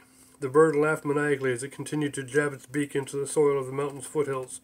The rabbit waved its arms in the air. "Come on, let's get this over with already." Dogbert put up his paws in defiance. "No, we have to wait for King Arthur and his Knights of the Round Table." The mountain scowled in confusion. "What, you mean here?" Dogbert spun around. "Yes, we're not watching the movie, we're in it."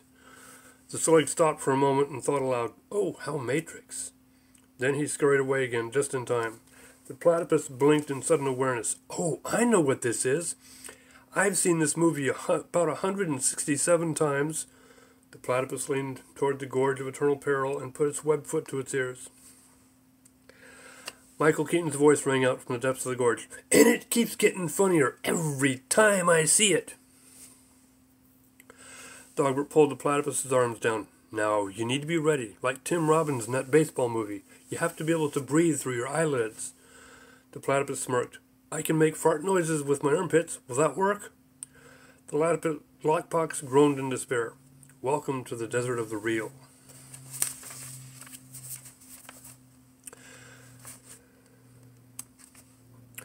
May 22nd. GL-1003 Recon is chasing pompanos. They're really fast. May 23rd. The bird stopped pecking for the slug and stood upright. There's nothing funny here anymore. It's also agenda-driven.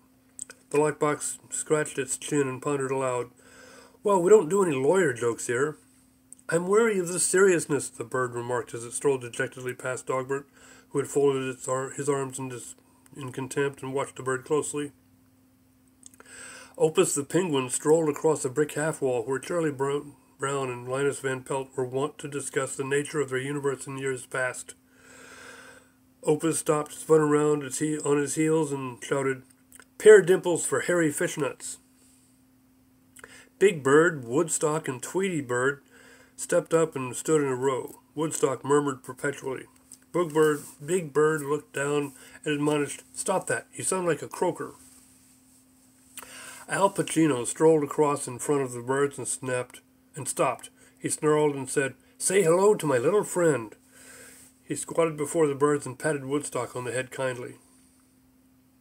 Unnoticed, King Arthur and the Knights of the Round Table scrambled past them, bashing coconut shells together and pretending to ride horses.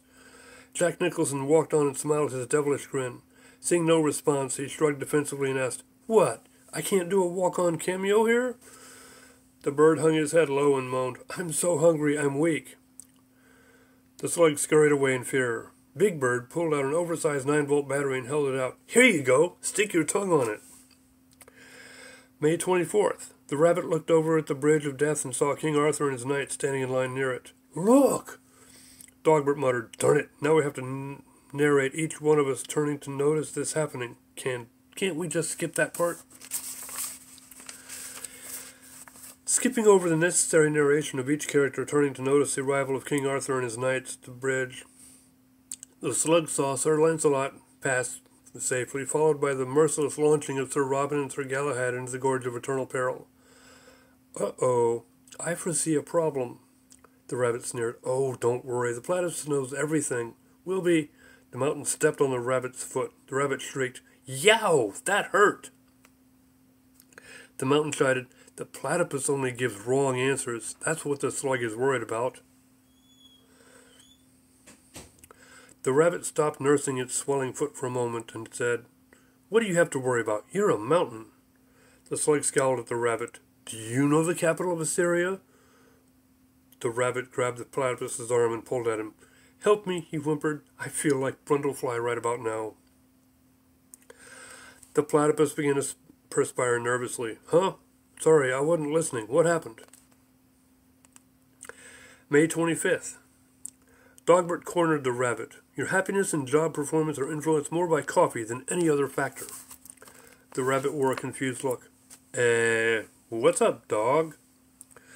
Dogbert continued. Workplace efficiency is not a guaranteed consequence of mirthful frivolity. Meryl Streep stepped up and remanded, There isn't enough coffee in the world for a cause like yours. Captain James T. Kirk stepped up and announced, Coffee is not some abstract notion. We of the Federation need coffee, must have coffee, in order to survive. Bill Murray stood there looking insolently impatient.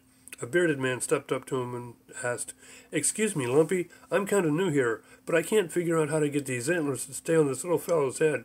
I've tried crazy glue. Bill Murray fumed. Have you tried staples? Dogbert looked intently at the platypus. I'm the most famous bespectacled dog in the world. Do you know the name of the other famous bespectacled beagle?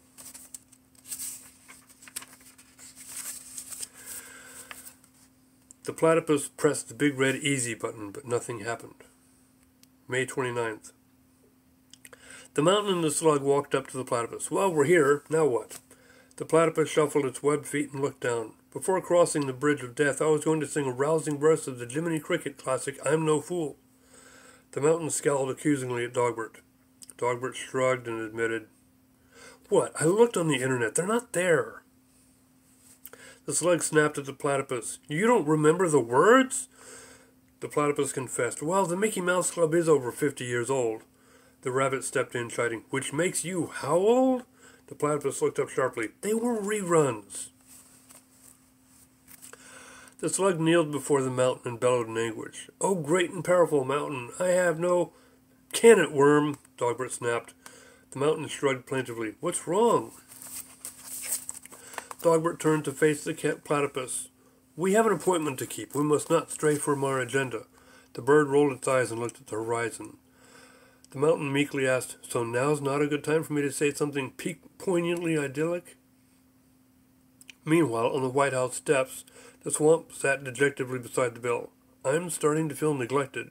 Pepe Le Pew sprinted across the lawn again, sputtering, I wish I could be neglected, between gasps. The large dog chased closely after him, shouting, Sit and stay. Rick Moranis checked his pockets. Maybe I got a milk bone. The bill stood up, put one hand on his heart, and held out his other hand majestically. I'm just a bill. Yes, I'm only a bill. And if they vote for me on Capitol Hill, well, then I'm off to the White House where I wait in line with a lot of other bills for the president to sign. And if he signs me, then I'll be a law. Oh, how I hope and pray that he will, but today I am just a bill. May 31st. The rabbit sat on a stone, methodically tearing a piece of paper into evenly sized strips. Better hurry up and cross that bridge, he directed. The Langoliers are coming. The lockbox did a double take. Langoliers? What are they? The rabbit looked up from his activity and answered, They're giant silvery Pac-Man creatures that eat away reality as it moves into the past. Our memories are the only record of time. The slug shrugged. Gee, that's humbling. Hey, platypus, are you ready to face the bridge keeper? The platypus wavered. I have butterflies in my tummy. The slug scowled. You shouldn't have eaten so early. Dogbert stepped up, holding his paw in the air as if to emphasize an important point. Whatever happens, don't go running away screaming, pulling your hair out from its roots. The lockbox quivered noisily. Yeah, I get that sometimes too. The mountain looked up, wondering what was meant. Never mind that, let's go. With that, they all strolled happily towards the bridge, singing, We're off to see the wizard, as they walked arm in arm. P.S. It's a Stephen King thing again.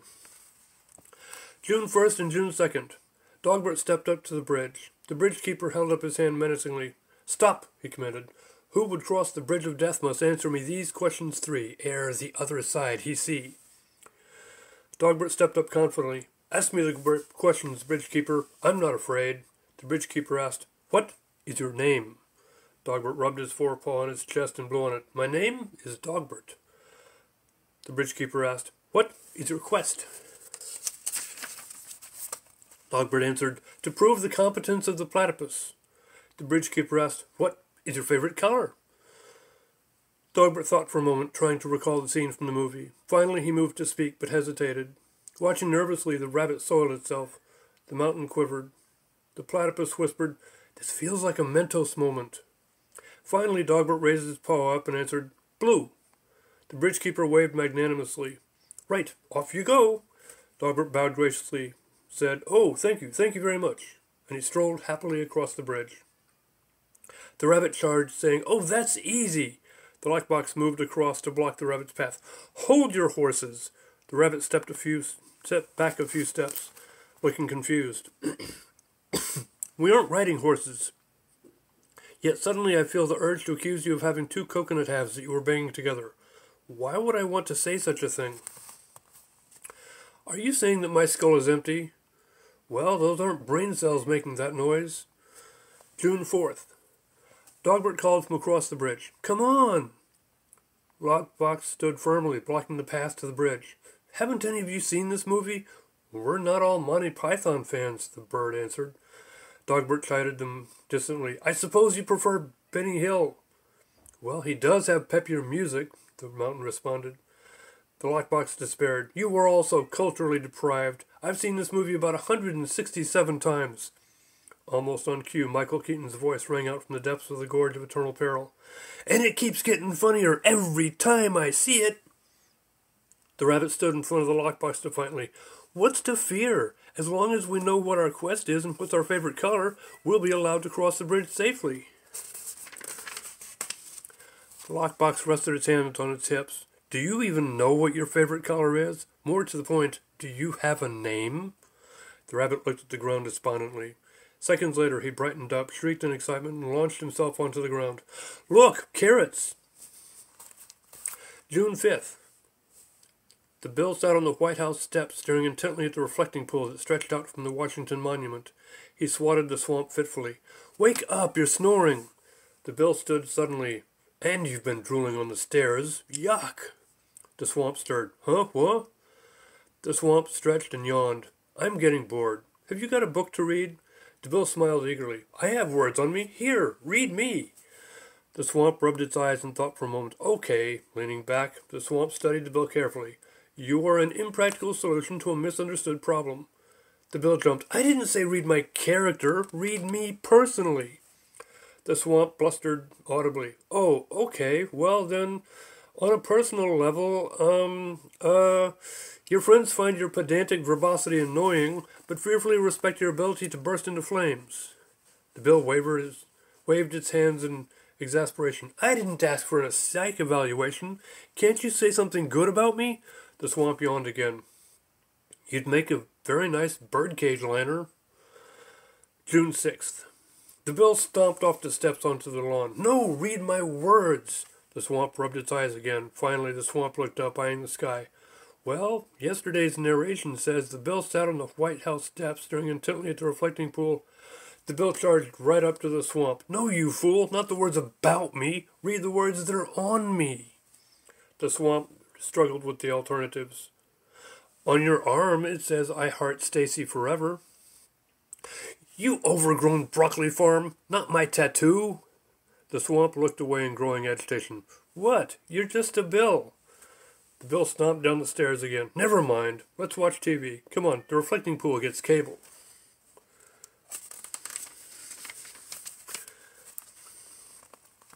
The swamp lumbered down the steps after the bill and made its way towards the reflecting pool. The bill pushed the big red easy button on the side of the Washington Monument. The reflecting pool flickered starkly for a moment and then glowed with moving images. The bill pulled a TV remote from inside its pages. What would you like to watch? The swamp scratched its chin. There's a good cooking show that I've always enjoyed, hosted by some guy named Chef Ramsay. The bill looked at the reflecting pool. Oops, it's still on the Disney Channel. Supreme Court justices always watch this. Members of Congress gravitate towards Animal Planet, while Senate members seem to enjoy the Travel Channel. The swamp smirked. What is the president like? Nickelodeon. Noggin. June 8th. Far Side cartoon reference. As the three of them simultaneously went for the tennis ball, the coconut-like sound of their heads colliding secretly delighted the bird. All right. Across the bridge of death, Dogbert was rolling on the ground, laughing hysterically. The bridgekeeper smirked in bemused disinterest, and then turned to peruse the condition of the other characters. Everybody was lying on the ground motionless near the carrot stalk. Finally, the rabbit twitched, pushed the slug off of its back, and stood up, rubbing its head as he looked around at the others. Cool, it worked. The bridgekeeper scowled and shouted, You silly rabbit, tricks are for kids. June 11th. The bridgekeeper stepped forward towards the rabbit in concern, his straggly white beard flowing in the breeze. Are you all right? He asked.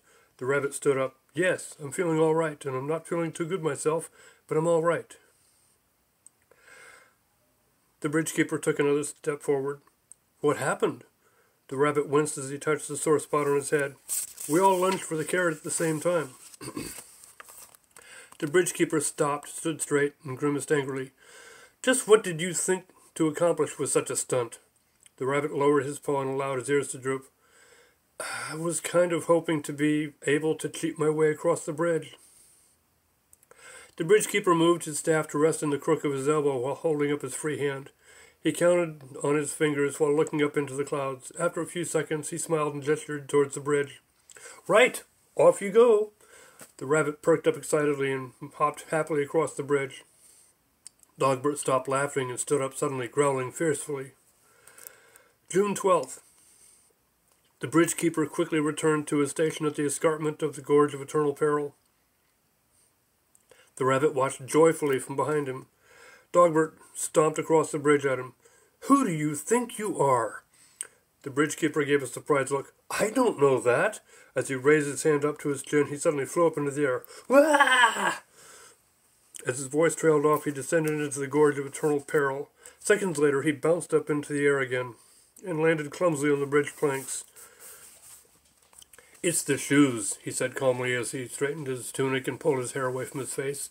They have coil springs in the soles. It's an idea I got from Speed Racer.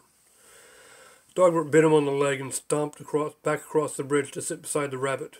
The rabbit grinned idiotically at the bridgekeeper and turned to face Dogbert. Dogbert slapped the back of the rabbit's head and quipped, Stop it, McGee! June 13th, mistakenly labeled June 12th. The bill stumbled up the steps morosely. There's nothing on. The swamp looked up at the White House sadly.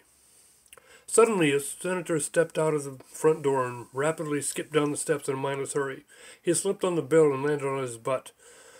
When the bill finally settled on the steps below him, the senator raised his fist angrily.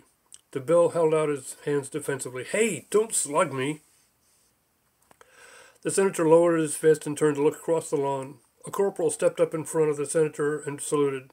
Resist the urge to kick me, sir. The senator sneered. Stop saluting. I'm a civilian. Sorry, sir. We have a situation, sir. The senator looked away. Stop calling me sir. The corporal was taken aback. But you're a government official, sir. I'm a civvy. Don't call me sir. Yes, sir. Sorry, yes, sir. Sorry, sir. Sorry again. The corporal looked at the ground tensely. We have a situation that needs your urgent attention. What is it? First, resist the urge to kick me. June 14th, mistakenly labeled June 13th. In order to maintain the necessary brevity of this text, the remainder of the senator's conversation will be narrated with attribution flags only. Corporal, resist the urge to kick me, sir. Senator, I'm trying, son. Corporal, we have a situation that requires your immediate attention. Dogbert bit the bridgekeeper. Senator, what, you mean the cartoon dog with glasses that drinks coffee? Corporal, yes, sir. He bit the bridgekeeper on the leg when the rabbit cheated his way across the bridge of death. Senator, why did the rabbit cross the bridge of death? Corporal, I suppose we'll be wondering about that for many years, sir. He knocked out the mountain, the bird, the slug, and the platypus by pretending to lunge for a carrot, regained consciousness before the others, and when the bridgekeeper asked him 3 questions, he answered them correctly and was allowed to pass. Senator, well, that's not really cheating then, is it? Corporal, I suppose not, sir. Pause. The other characters are still unconscious. What shall we do now, sir? Senator, You realize that we're talking about a bunch of extended metaphors, don't you? Pause. I'm really trying not to kick you right now. June 15th. At the Bridge of Death, the mountain, the slug, the lockbox, the platypus, and the bird lay slumped in a heap before the bridgekeeper, who stood waiting over them. Dogbert sat beside the rabbit patiently while the rabbit danced the happy dance of Snoopy. The Langoliers chomped away at the past, approaching the ridge where the Bridge of Death spanned the Gorge of Eternal Peril. They smiled gently, apparently enjoying the unique flavor of the English countryside. June 18th. Corporal, we'll send a strike team under cover of night, and Senator, no, son, that'll never do. You see, there can't be any fatalities over there. They're just a bunch of extended metaphors, for crying out loud. Corporal, but they're American extended metaphors. Ambushed in the land of Shakespeare. We've got to protect our interests abroad. Senator, you're a lummox. Turning to the swamp. He's gone daft, I tell you. Pause. Oh, you're just a swamp. What do you know? Corporal, the rabbit might not be crazy. It could be a clever ruse. Senator, dog slobber. Every rabbit I've ever known has been crazy. Just name me one rabbit that was sane. Corporal, thinking, shrugs. Senator, the Mad Hatter was a rabbit. Did you ever think about that? Even Fiver from that Watership Down story was a bit nutty. Corporal shrugs again. What about Thumper?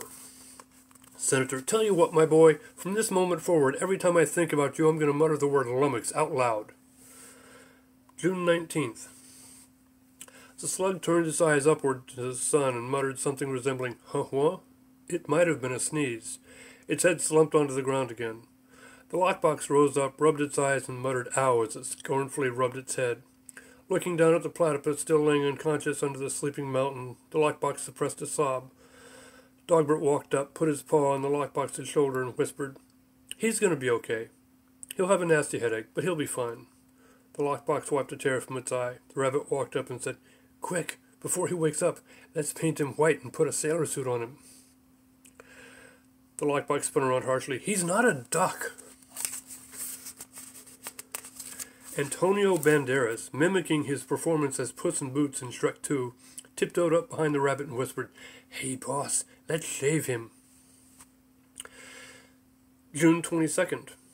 In Willie's metrics, I'm reporting 0 days out of our SLA and no history. Lockbox Recon is 86 days out of current. GL1003 Recon is enjoying duck lovers weather. UAC RAR balances are inactive, X million, XXX thousand, XXX dollars. Income, XXX thousand, XXX dollars. Corporal, resist the urge to kick me, sir. Senator, lummox. Corporal, sir, the Mad Hatter is not a rabbit, sir. Senator, lummox. Corporal, however, the Mad Hatter's best friend is a rabbit, the March Hare. Senator, exactically. That's why finals week of college basketball is referred to as March Madness. Corporal, sir, the other characters are waking up now. There's a chance that they could cross the Bridge of Death by the end of the week. Senator, lummox. Corporal, our only concern is the Langoliers are approaching the Bridge of Death quicker than anticipated.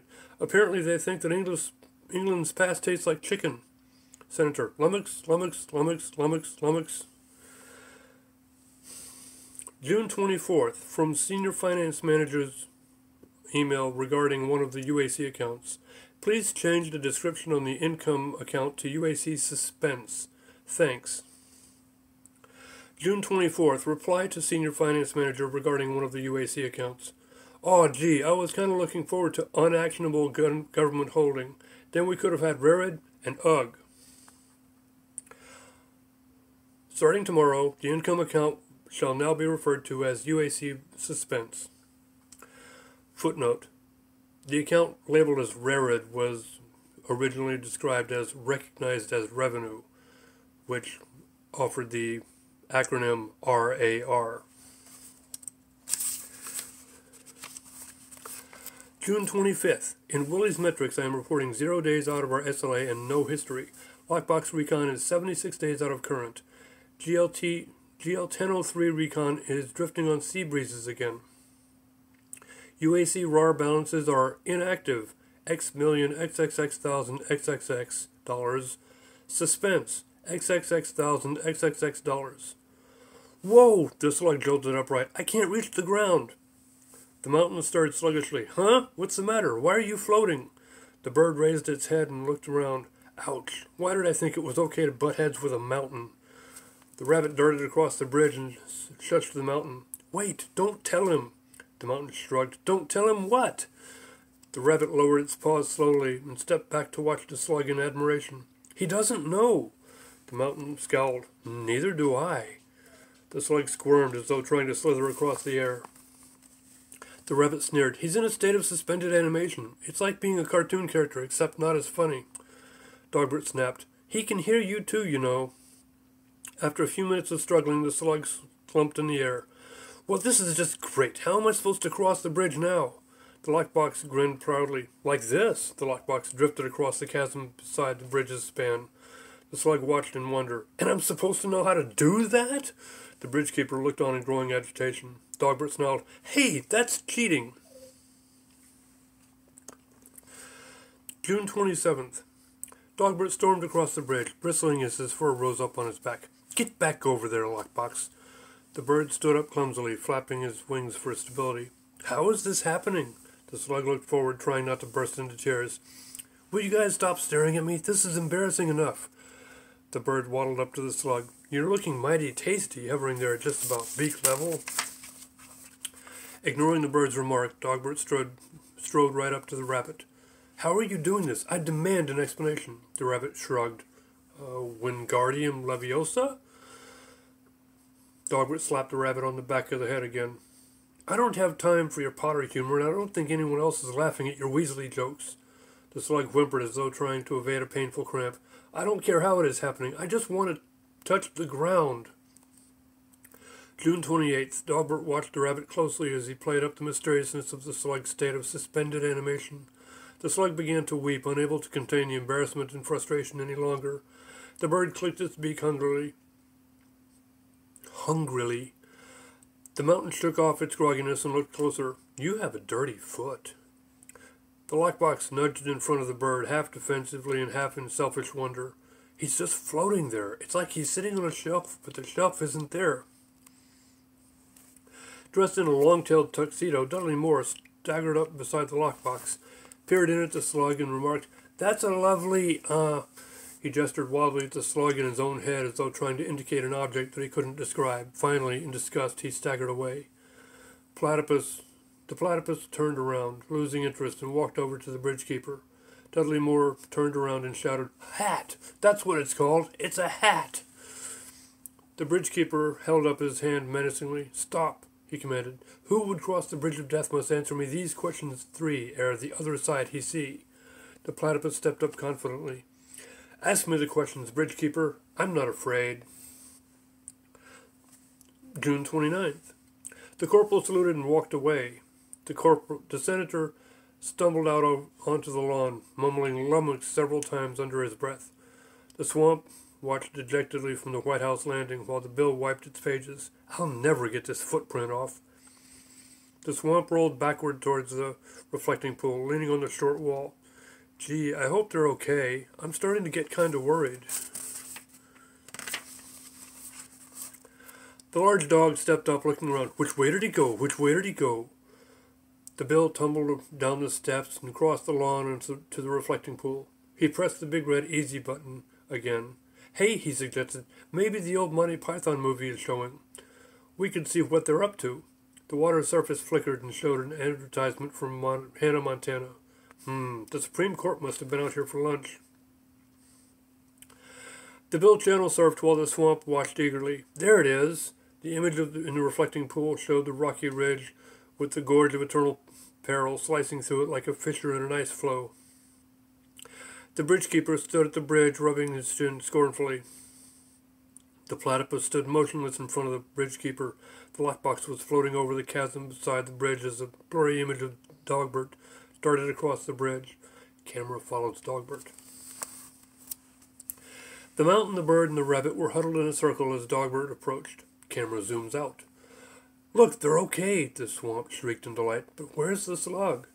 In the picture, as Dogbert approached, the rabbit stepped backward slightly. Camera zooms in. The swamp leaned closer, squinching up his eyes. Is that the slug? They're in the middle of everyone? Why is the slug floating? The bill shrugged. I don't know. Maybe they're going to play t-ball or badminton. July 3rd. The swamp leaned back. Phew, everyone's all right. I can relax now.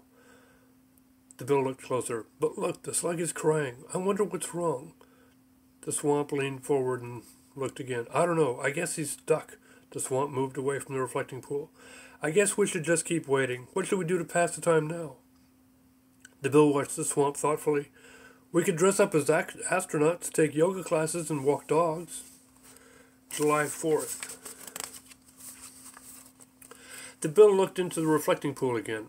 Hey, why is the platypus standing in front of the bridge keeper? The swamp turned around and scanned the length of the image carefully. Oh, wow! This is so exciting! This is what they went there for! The senator walked up behind the bill and asked, What are you doing? Some kind of mystical looking-glass trick? The bill rolled its eyes in contempt and answered, No, we're watching a movie. The swamp cheerfully added, It's an old Monty Python movie. The senator shrugged. I never could understand British humor. Say, who's hungry? I think that Chef Ramsay has a restaurant here in town. The corporal stepped up dutifully and said, I think he's serving rabbit stew tonight. The bill gasped. The swamp fainted. Pepe Le Pew stopped in his tracks and looked at the nearby shrubs, making kissing noises at them. The angelic kitten scurried out of the bushes and ran away. Lummox. The senator led the way to the Pandemonium's Kitchen, a franchise of Chef Ramsay's famous restaurant in Hollywood.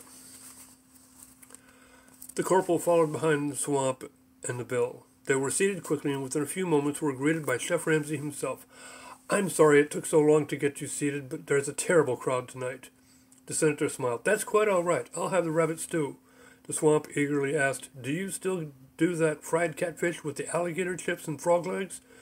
Chef Ramsay gulped. No, I took that off the menu because so few of our customers are swampy. But I can make it special for you tonight.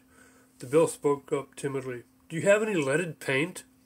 Chef Ramsay looked at his hand nervously, then looked up again. His eyes glazed over and he wavered for a moment. Then he walked away silently. Moments later, he turned to the table with a large platter in one hand, a metal can in the other, and a bowl balanced on his elbow. Stumbling frightfully, he dropped the can into the soup bowl as it rolled off his elbow. So sorry about that. I'll clean that up right away. He scooped the broth from the floor back into the bowl with his hands, occasionally cussing in pain and licking his fingertips in agony. Finally, he held the bowl up over his head and handed it to the senator. Here you go. Sorry about the mess. Please don't be angry with me. He began to cry softly. July 6th. The senator looked eerily into the rabbit stew. The swamp watched Chef Ramsay expectantly. The bill quickly started lapping up its lead-based paint. This is good. Chef Ramsay stood up sharply. I hope you like it. It's a strawberry-colored paint with copper flecks. I added a touch of dillweed for flavor. The swamp spoke up hesitantly. Where's my catfish? Chef Ramsay jumped and looked down. Oh, sorry, I'm standing on it. He reached down, picked it up, wiped a few bits of mud off the frog legs. There, not harmed a bit. He placed the platter down in front of the swamp gleefully. Now, if you'll excuse me, I have other customers to mistreat. He shuffled off shamelessly. The corporal hung his head in his hands. The bill looked across the table at the senator. What do you do in your spare time? The senator looked up from his rabbit stew and absent-mindedly picked up a spoon. I dress up as Pippi Longstockings and kick trees. Sometimes I sing a delightful song while I'm kicking. The swamp smiled. Ooh, let's hear it. The senator cleared his throat. I'm a lumberjack and I'm okay. Suddenly there was a loud clamor at the restaurant door. July 10th. Clank, ow, clank, ow, clank, thunk. Nope, stop that. No singing. Clank, ow, thunk. The Lord of Swamp Castle appeared from the restaurant's foyer. He stepped up to the table and leaned forward towards the senator. I was wondering if one of you blokes could help me remove this bear trap from my leg. The senator looked down at the Lord's foot. That's not really your size, is it? The corporal kneeled beside the Lord's feet and began to pry the jaws apart from the Lord's ankle. Oof! The Lord of Swamp Castle winced as he tried to politely acknowledge the senator. No, I usually wear a 13 Triple E, but when you're rushing through tall grasses to stop a dog from singing an old Cat Stevens song, you've got to wear what your foot falls into. He stepped aside as soon as the corporal had freed his foot, and then glanced at the table with a puzzled look. The bill had begun to get giddy from the lead-based paint and threw himself into the can, reclining his head drunkenly on the rim. The Lord of Swamp Castle grimaced. I don't get this American humor. I like my jokes to have some spleen to 'em. Some vinaigrette on your burger, if you know what I mean. The senator frowned. I suppose you prefer David Letterman. The Lord of Swamp Castle smiled. Well, he does have those stupid pet tricks.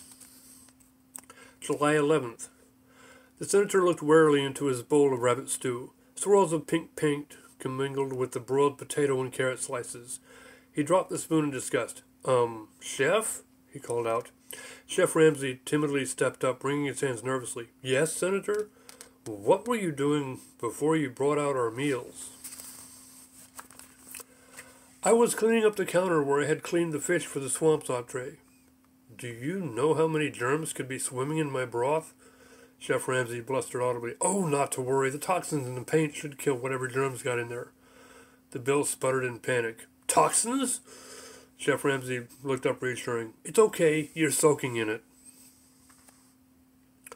July 12th. The mountain stammered inaudibly. Dogbert turned from the rabbit and scolded. Hush up, Mountain. Unseeing, the mountain asked, Would now be a good time for me to say something poignantly idyllic? I'm just trying to keep you from saying something piquantly idiotic. The rabbit dashed around behind the slug. Hey, I have an idea. The platypus looked over its shoulder with a surprised look. The bridgekeeper folded his arms and began tapping his foot impatiently. The rabbit picked up a rubber band from the ground and said, I know this will work. I saw it in a cartoon once. Not paying any attention, the mountain diffidently asked, What do you call a person who can sleep under the stars, bathed in moonlight, and wake up to the sunrise with morning dew on his brow? The platypus shouted, Doofus! I am trying to cross the bridge of death here. A little respect, please. July 13th. The bird, the mountain, and the lockbox looked up from the slug's position and stared in disbelief at the platypus and the bridgekeeper. The slug stopped weeping and looked forward.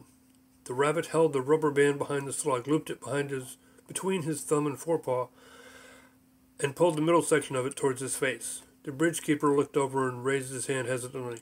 You shouldn't be able to do that. You don't have opposable thumbs. The rabbit's ears drooped, but he looked up defiantly. It worked for Wile E. Coyote. The bridgekeeper walked around the platypus and rushed straight up to the rabbit while everyone else gasped at the mention of the great coyote's name. So you're going to just slingshot the slug across the bridge? The rabbit smirked. Nope, that would be cheating, and only the water boy is a cheater. He let go of the rubber band. The slug screamed in pain and terror as it flew through the air towards the bridge of death. The platypus bobbled slightly and put a webbed foot up to its head. Ow! Did you even try to miss? The bridgekeeper rushed back to the escarpment. The rabbit sneered at the platypus. The platypus watched the bridgekeeper approach and then looked over his shoulder at the rabbit. You're despicable. July 16th. Dogbert jumped the rabbit and wrestled it to the ground. Holding the rabbit in a half-Nelson, he muzzled the rabbit's mouth with his free paw. The platypus calmly turned to face the bridgekeeper. The mountain and the bird silently watched. The slug whimpered plaintively as it strained to crawl out of the platypus's fur. The bridgekeeper looked around, noticing the still of the scene. He pulled a small book out of his tunic and thumbed through the pages, pointing to a spot on one of the pages. He looked up expectantly, raising an eyebrow for emphasis. He looked down at the page again and strained his eyes to read it. Finally he spoke. Marriage, that blessed arrangement that brings us together. With a start, he looked down at the book again. Oops, this isn't a wedding. He thumbed furiously through the pages again. Let me see. Quinceañeras, bar mitzvahs, funerals. I better mark that page. I might need it in a moment. Exorcisms, conflagrations. Ah, there we are. He looked up at his audience confidently. July 17th. The bridgekeeper looked sternly at the platypus. What is your quest? The platypus quivered nervously. He looked over his shoulder at Dogbert. Dogbert nodded bravely. The platypus gulped and spoke. To reconcile the lockbox with poor Mr. Bill. The bridge keeper looked down at his book again. What is the capital of Syria? The platypus put his webbed foot up to his chin. The capital of the Fourth Assyrian Empire was Nineveh. Ashurbanipal was the capital of the Third Assyrian Empire. The bridge keeper smiled slightly. That's enough. Let's move on. The platypus sighed. The bridge keeper raised his hand up. What is the airspeed velocity of a swallow? The platypus stepped forward. Would that be a European swallow or an African swallow? The bridge keeper advanced courageously. European. The cruising speed of a European swallow is 8 meters per second, the platypus replied. The high-speed flight of a European swallow is 11 meters per second, he continued. The bridge keeper stepped back in awe. The platypus continued. Therefore, the average airspeed velocity of a European swallow is, in American terms, 24 miles per hour. The slug slipped out of the platypus's fur and fell onto the bridge, but passed between the planks and descended into the gorge of eternal peril. Wah! Unseeing, the bridge keeper gestured towards the span of the bridge and said, Right, off you go. July 18th, intermission, music playing. July 19th, intermission, music playing. July 20th, intermission, music playing. July 23rd, an MC walked across an unlit stage and stood in front of a lonely microphone stand. The curtain behind him rose to reveal Lionel Jeffries marching around in the darkness in a silly dance-like manner.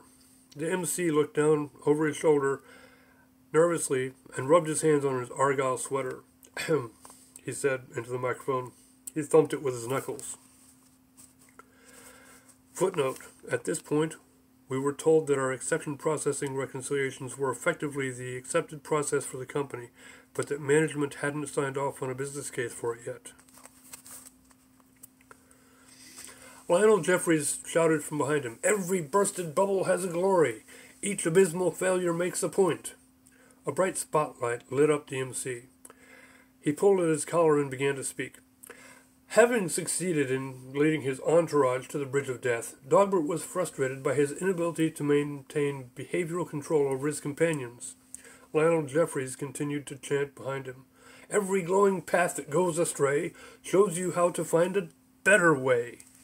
The MC continued, Despite the successful testing of the platypus's competence, Dogbert completely lost command of his entourage, and the group fell into chaos, resulting in a near-fatal wounding of the slug when he fell into the gorge of eternal peril. So every time you stumble, never grumble. Next time you'll bumble even less. Lionel Jeffries began to sing, For up from the ashes grow the roses of success. The slug's voice rang out from the PA system. I'm feeling much better. I think I'll go for a walk. July 24th. Up from the ashes of disaster grow the roses of success. The privy councillor from Baron Bomburst's castle stepped up to Lionel Jeffries and insisted, A car, floating on the water. Never in all my days. Ain't seen nothing like it. The MC turned around to watch him in stupefied wonder. Dogbert stood behind him, bristling in a blind rage. Lionel Jeffries pulled his safari hat off and tucked it under his armpit. For every big mistake you make, be grateful. That mistake you'll never make again. Every shiny dream that fades and dies generates the steam for 2 more tries. The MC tapped him on the shoulder and asked, Why are you singing this awful song from your movie? Lionel Jeffries put his safari hat back on and answered, We're offering commentary from Chitty Chitty Bang Bang on your situation. You see, the Langoliers are getting closer. Your characters are out of sync with their timeline. Can't talk now. I'm off for tea with the Maharaja. He tucked his umbrella under his armpit and marched into his tiny phone booth-sized hut. Not listening, Dogbert hissed, As soon as I master the art of pan-searing, I'm going to introduce you to a skillet and an onion.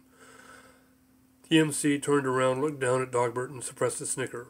As soon as I master the art of baking, I'll introduce you to an oven and a cheesecloth.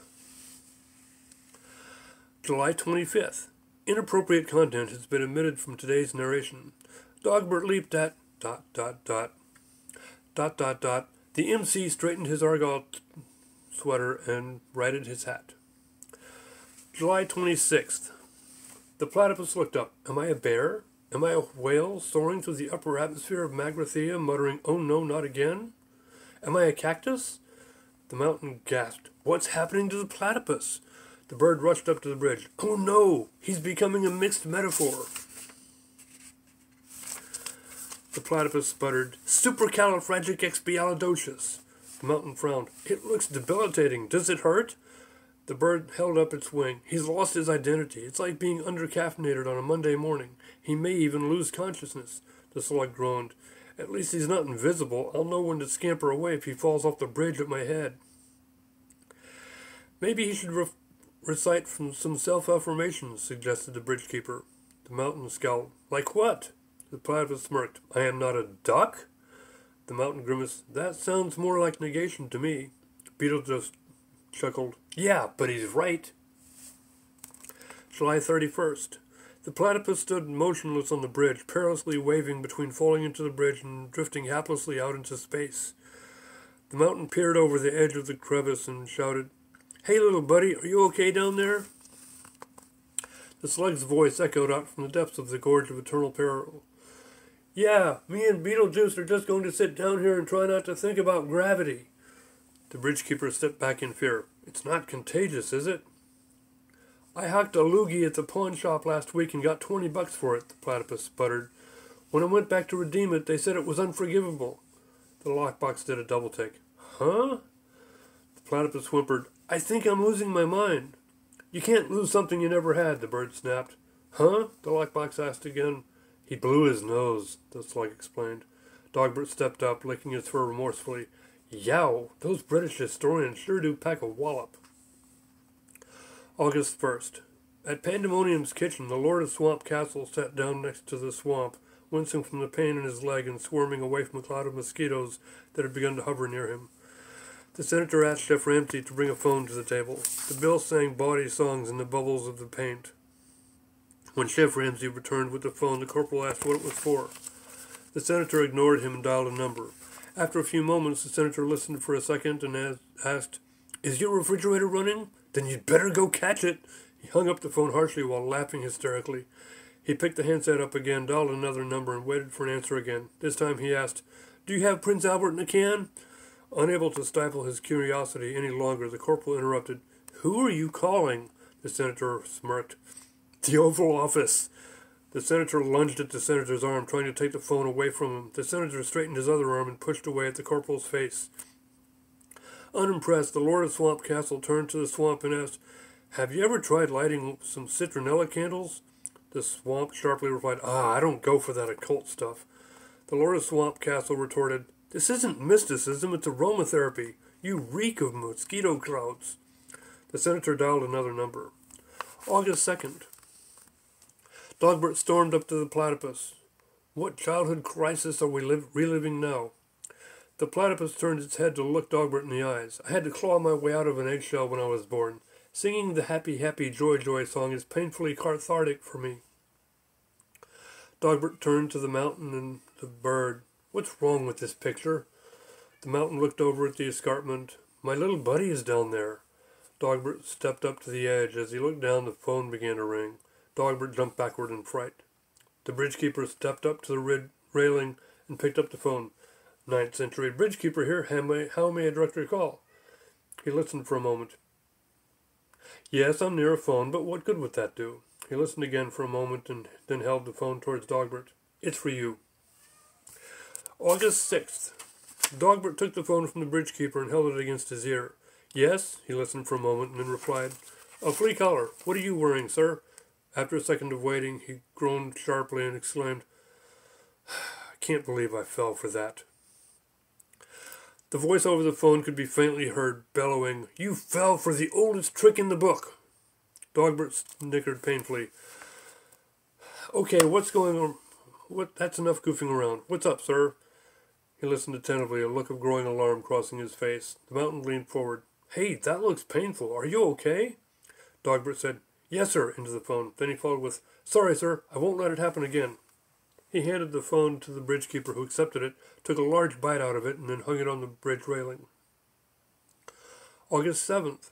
Chef Ramsay stood calmly beside the table while the senator and the corporal struggled over the phone. The corporal finally wrested the receiver from the senator's grip. He looked up at Chef Ramsay while brushing his hair aside. Thank you, Chef. That will be all. Chef Ramsay replied, I'll come back for the phone later. Just remember, it's not a mouth toy. He bowed slightly and walked towards the kitchen. Click. Ow. Oh, sorry. Clack. Ow.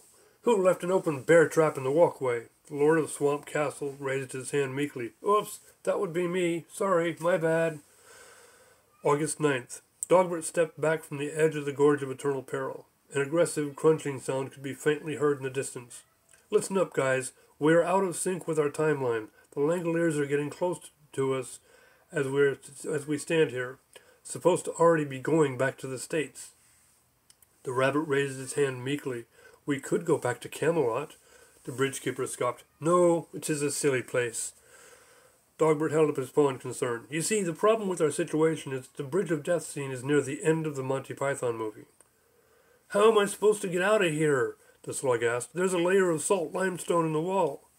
The mountain peered over the edge. You'll have to work at it. It burns. Dogbert buried his face in his paws and shouted, Put some elbow grease into it. I don't have elbows. Put your nose to the grindstone then. I don't have a nose. August 10th and August 11th. The platypus made a few whimpering noises. My calf muscles are starting to cramp up. Dogbert stepped up to the edge of the Gorge of Eternal Peril. You need to hurry. We're trying to outrun the Langoliers. The slug whimpered. I can't crawl more than a foot. The salty limestone layer makes me let go. Dogbert shouted. We're trying to figure out how to get back in sync with our timeline up here. You'll have to burn the midnight oil. It burns! Suppressing yelps of agony, the platypus clenched its teeth. Leaning against a nearby ice machine, the rabbit munched a carrot insolently. The bird ran up to the mountain and suggested, Maybe you could climb down there and rescue your friend. The mountain backed away fearfully. It's too steep. My ice cap might get stuck between the stony cracks. Dogbert wrung his paws in aggravation. You're a 20,000-foot tall mountain. It's only a mile-deep chasm. The mountain hid its face in shame. I'm afraid of heights. The platypus began to make noises like an angry squirrel. Can I please put my foot down? The suppressed whimpers of the platypus had... 8/13, August 13th. The suppressed whimpers of the platypus had become stifled yelps of agony.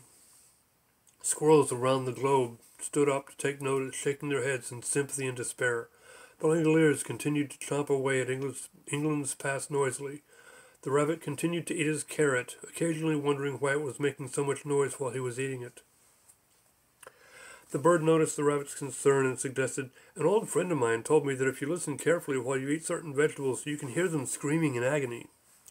The rabbit took his paw off the ice machine and pointed at the carrot. I don't think that's screaming. I think that it's cheering. Dogbert paced nervously, racking his brain.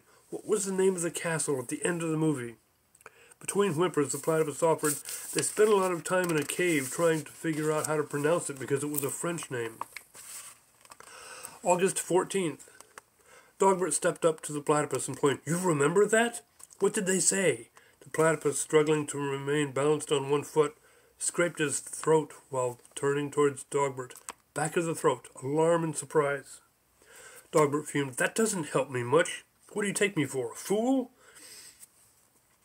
The platypus returned its gaze to the span of the Bridge of Death and answered morosely, You are a semicircle in the loop-de-loops of life. Dogbert's fur turned dark red as steam bellowed from his ears. As the steam dissipated and his color calmed down to white again, he stared at the platypus with a puzzled look. The rabbit smirked while swallowing a mouthful of carrot. Tisk, tisk, tisk. Dogbert walked over to the rabbit. Suddenly, I'm starting to find you a bit more tolerable. August 15th. Platypus began to sweat profusely while whimpering loudly. My bones ache. The slug slithered under Beetlejuice's feet. Here. Hey, watch where you drip that stuff. It has salt in it, you know. The mountain looked down into the Gorge of Eternal Peril dizzily. Say, maybe you could get Beetlejuice to throw you up there. I'll catch you up here. I'll catch you. Trust me, I'm your friend. Beetlejuice looked up. I hucked a loogie at the pawn shop last week and they said it was unforgivable. I'm not looking forward to that again. The slug turned sharply. I am not a loogie. The platypus glanced down into the gorge. I was wondering what prompted me to say that earlier. His foot wavered. Oops, I shouldn't have looked down. The bird stepped up. You dance like a slug. Don't you have something incomprehensible, meaningful to say? Dogbert stepped over to the lockbox and knocked fitfully on one of its iron panels. Hello, McFly, anybody home? August 20th. The lockbox rose up, startled. Dogbert stepped back dutifully. The lockbox raised its hand attentively. While we are waiting for the Langoliers to eat us, I will tell you a story. It is a story of Cygnus X1, Book 2. The rabbit looked forward defiantly. Wait a minute, what happened to Book 1? The lockbox looked down sadly. It was rambling and incoherent. The only way to appreciate it properly was with the music that was written for it. The bird perked up. Oh boy, do we get to sing the song? August 21st. The lockbox settled down on the rocks for a moment. No, you can't sing it, but you can play act it if you like. Dogbert scowled at the lockbox.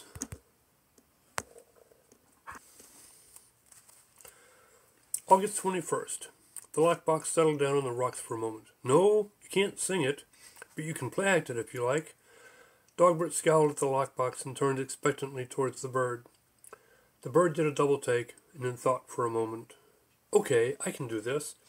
The bird cupped its wings together as though portraying a small space, steadily shrinking, then furrowed its brow while shielding its eyes and pretended to look up at the sky. Holding its wings in front of itself, the bird made whirring noises and puttered around near the bridge. After making a few circles, the bird intentionally stumbled onto the ground and rolled in a heap down into the gorge of eternal peril. Dogbert has raised a paw in defiance, but dropped it in wonder.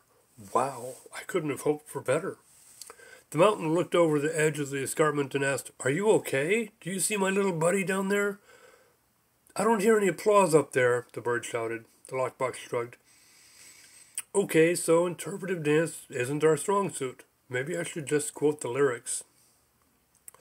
August 22nd. The lockbox rose up authoritatively, raising its arms up to calm its listeners. The platypus spun around on one foot, struggling to maintain balance. Dogbert sat restfully in a grassy patch and gnawed listlessly on a pork bone. The mountain politely scooted around behind the bird and the rabbit. The rabbit tucked its carrot into its armpit and folded his arms attentively. Beetlejuice hoisted himself up onto the escarpment and rested his chin on his folded arms. The slug skittered away from the bird's frenetic pecking. The lockbox scanned its audience and then pointed at the platypus sharply. Stop that! You look like a Captain Morgan's commercial. The bridgekeeper looked stunned as he gestured to himself questioningly. Then he glanced down at the platypus and began to snicker fiendishly. The platypus put his foot down and fell to his knees. Owie! I feel like Ralph Macchio in that movie. August 23rd. The lockbox settled down on the ground. The prelude reads like this. When our weary world was young, the struggle of the ancients first began. The gods of love and reason sought alone to rule the fate of man. They battled through the ages, but still neither force would yield. The people were divided, every soul a battlefield. The platypus scratched its chin. I remember that scene in the cave of Carabanog when they guessed that it might be the castle of Camargue. Dogbert scowled. Shh, this is story time. Didn't you attend elementary school? August 24th. Ignoring the interruption, the lockbox continued. Apollo, the bringer of wisdom, came to the people of Earth and said, I bring truth and understanding. I bring wit and wisdom fair, precious gifts beyond compare. We can build a world of wonder. I can make you all aware. I will find you food and shelter, show you fire to keep you warm through the endless winter storm. You can live in grace and comfort in the world that you transform. The people were delighted, coming forth to claim their prize. They ran to build their cities and converse among the wise. But one day the streets fell silent, yet they knew not what was wrong. The urge to build these fine things seemed not to be so strong. The wise men were consulted, and the bridge of death was crossed, in quest of Dionysus to find out what they had lost. It's all about this bridge of death thing, isn't it? The platypus heckled. You think we shouldn't have come here at all, don't you? August 27th. Dogbert hushed the platypus. The lockbox continued. Dionysus, the bringer of love, came to the people and said, I bring love to give you solace in the darkness of the night. In the heart's eternal light, you need only trust your feelings. Only love can steer you right. I bring laughter, I bring music, I bring joy, and I bring tears. I will soothe your primal fears. Throw off those chains of reason and your prison disappears. The cities were abandoned, and the forests echoed song. They danced and lived as brothers. They knew love could not be wrong. Food and wine they had aplenty, and they slept beneath the stars. The people were contented, and the gods watched from afar. But the winter fell upon them, and it caught them unprepared, bringing wolves and cold starvation, and the hearts of men despaired. August 28th. Don't shush me, the platypus retorted. We're in real danger, and you want me to contentedly sit and listen to stories? The lockbox cleared its throat, paused, and then continued to speak. The universe divided as the heart and mind collided, with the people left unguided for so many troubled years. In a cloud of doubts and fears, their world was torn asunder into hollow hemispheres. Some fought themselves, some fought each other, some just followed one another. Lost and aimless like their brothers, for their hearts were so unclear, and the truth could not appear. Their spirits were divided into blinded hemispheres. Dogbert hastily interrupted. The Langoliers can't get us as long as we stay here. It's a semantic safety net.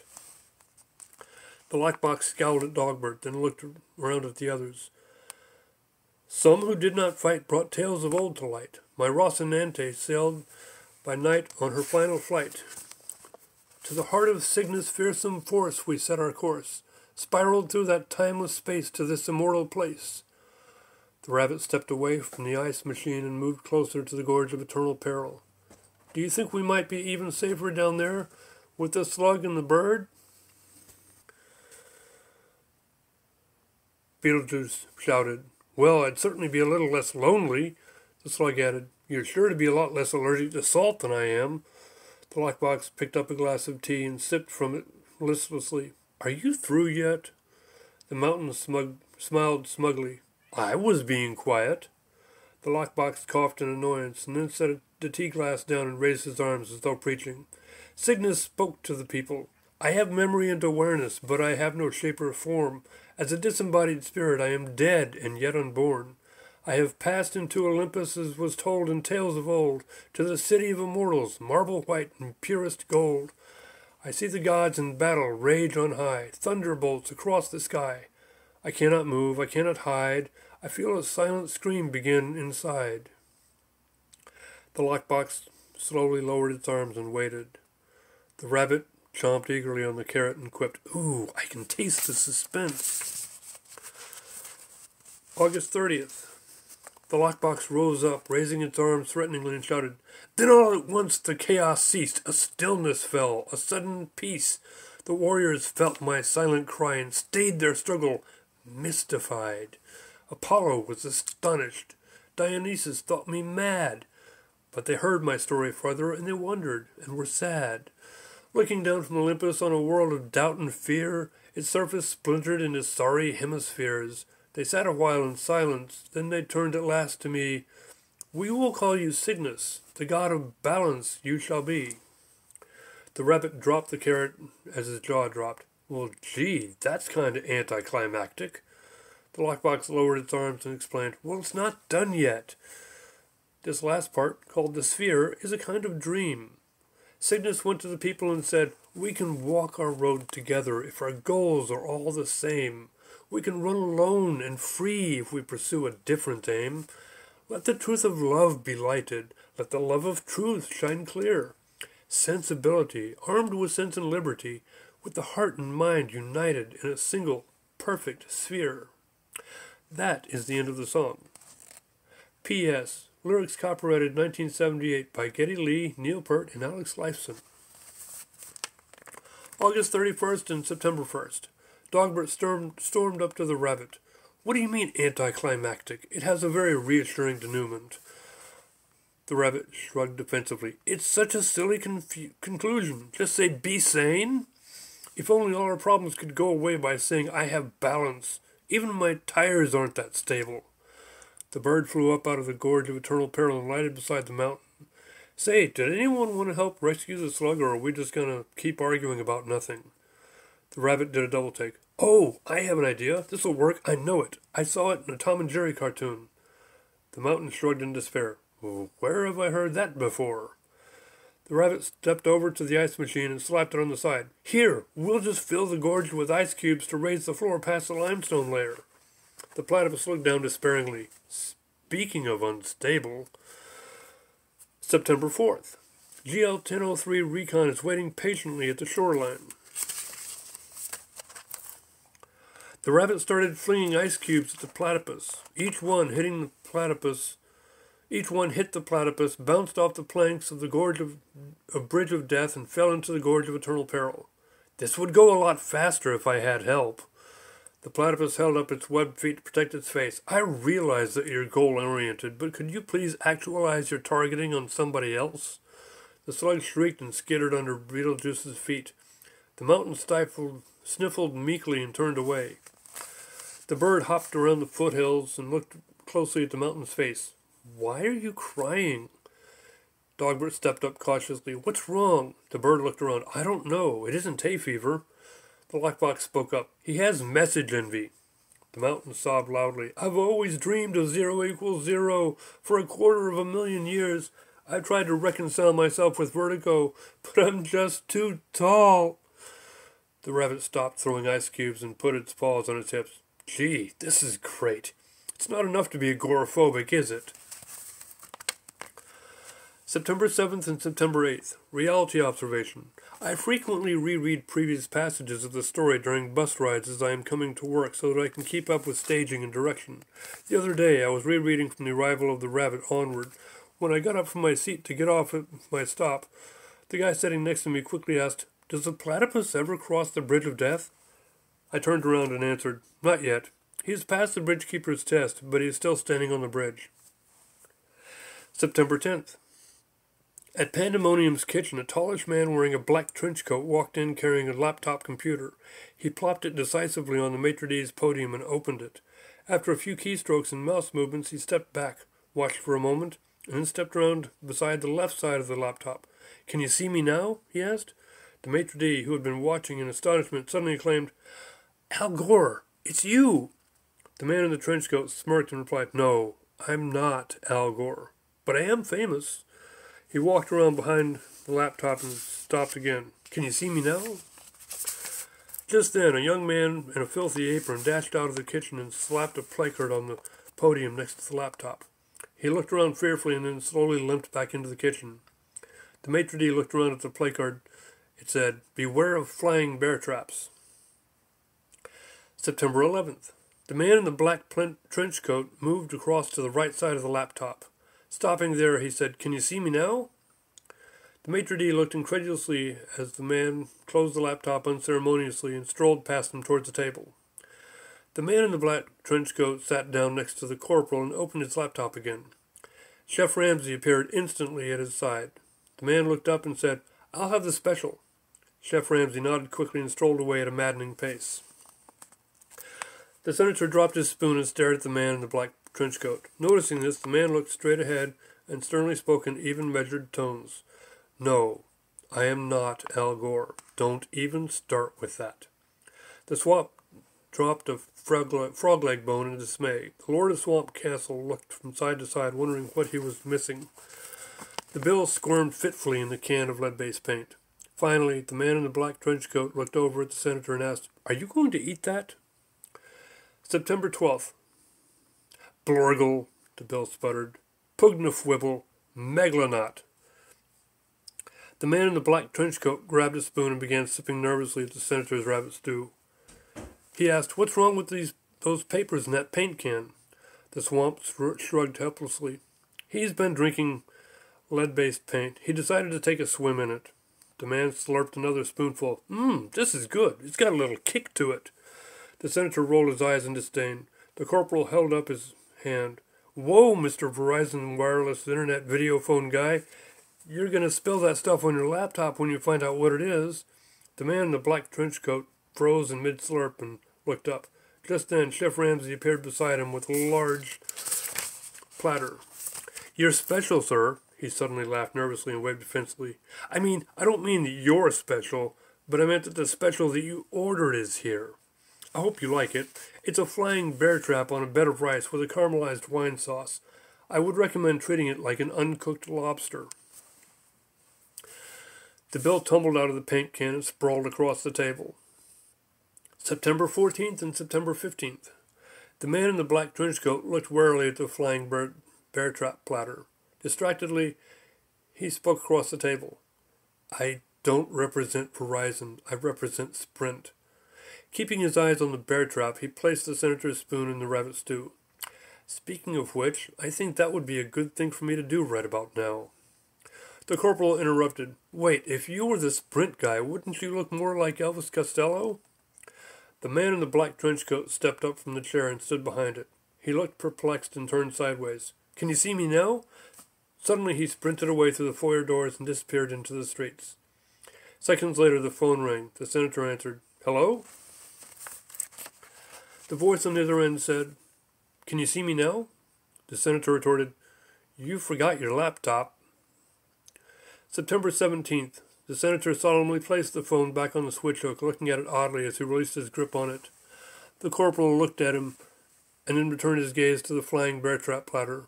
The Lord of Swamp Castle turned from the window and stared morosely at the flying bear trap platter. The swamp brushed away at the mosquitoes as it tried to keep its gaze fixed on the flying bear trap platter. The bill sputtered incoherently on the table between snores, an occasional splatter of lead-based paint spraying up from its mouth. Chef Ramsay stepped up gingerly and paused in an awkward silence. Finally, he spoke. "Well, that seems to have done the job. Would anyone like some coffee?" All eyes moved slowly up to Chef Ramsay's face for a long stare. Then simultaneously, everyone jumped under the table. Chef Ramsay smirked and said, "Then I'll just take the phone away from you and I'll come back later." September 19th. The rabbit began to pelt the platypus with ice cubes again. The bridgekeeper stepped up to the mountain and asked, "Why don't you just shake your head really hard and drop your snowcap into the gorge of eternal peril?"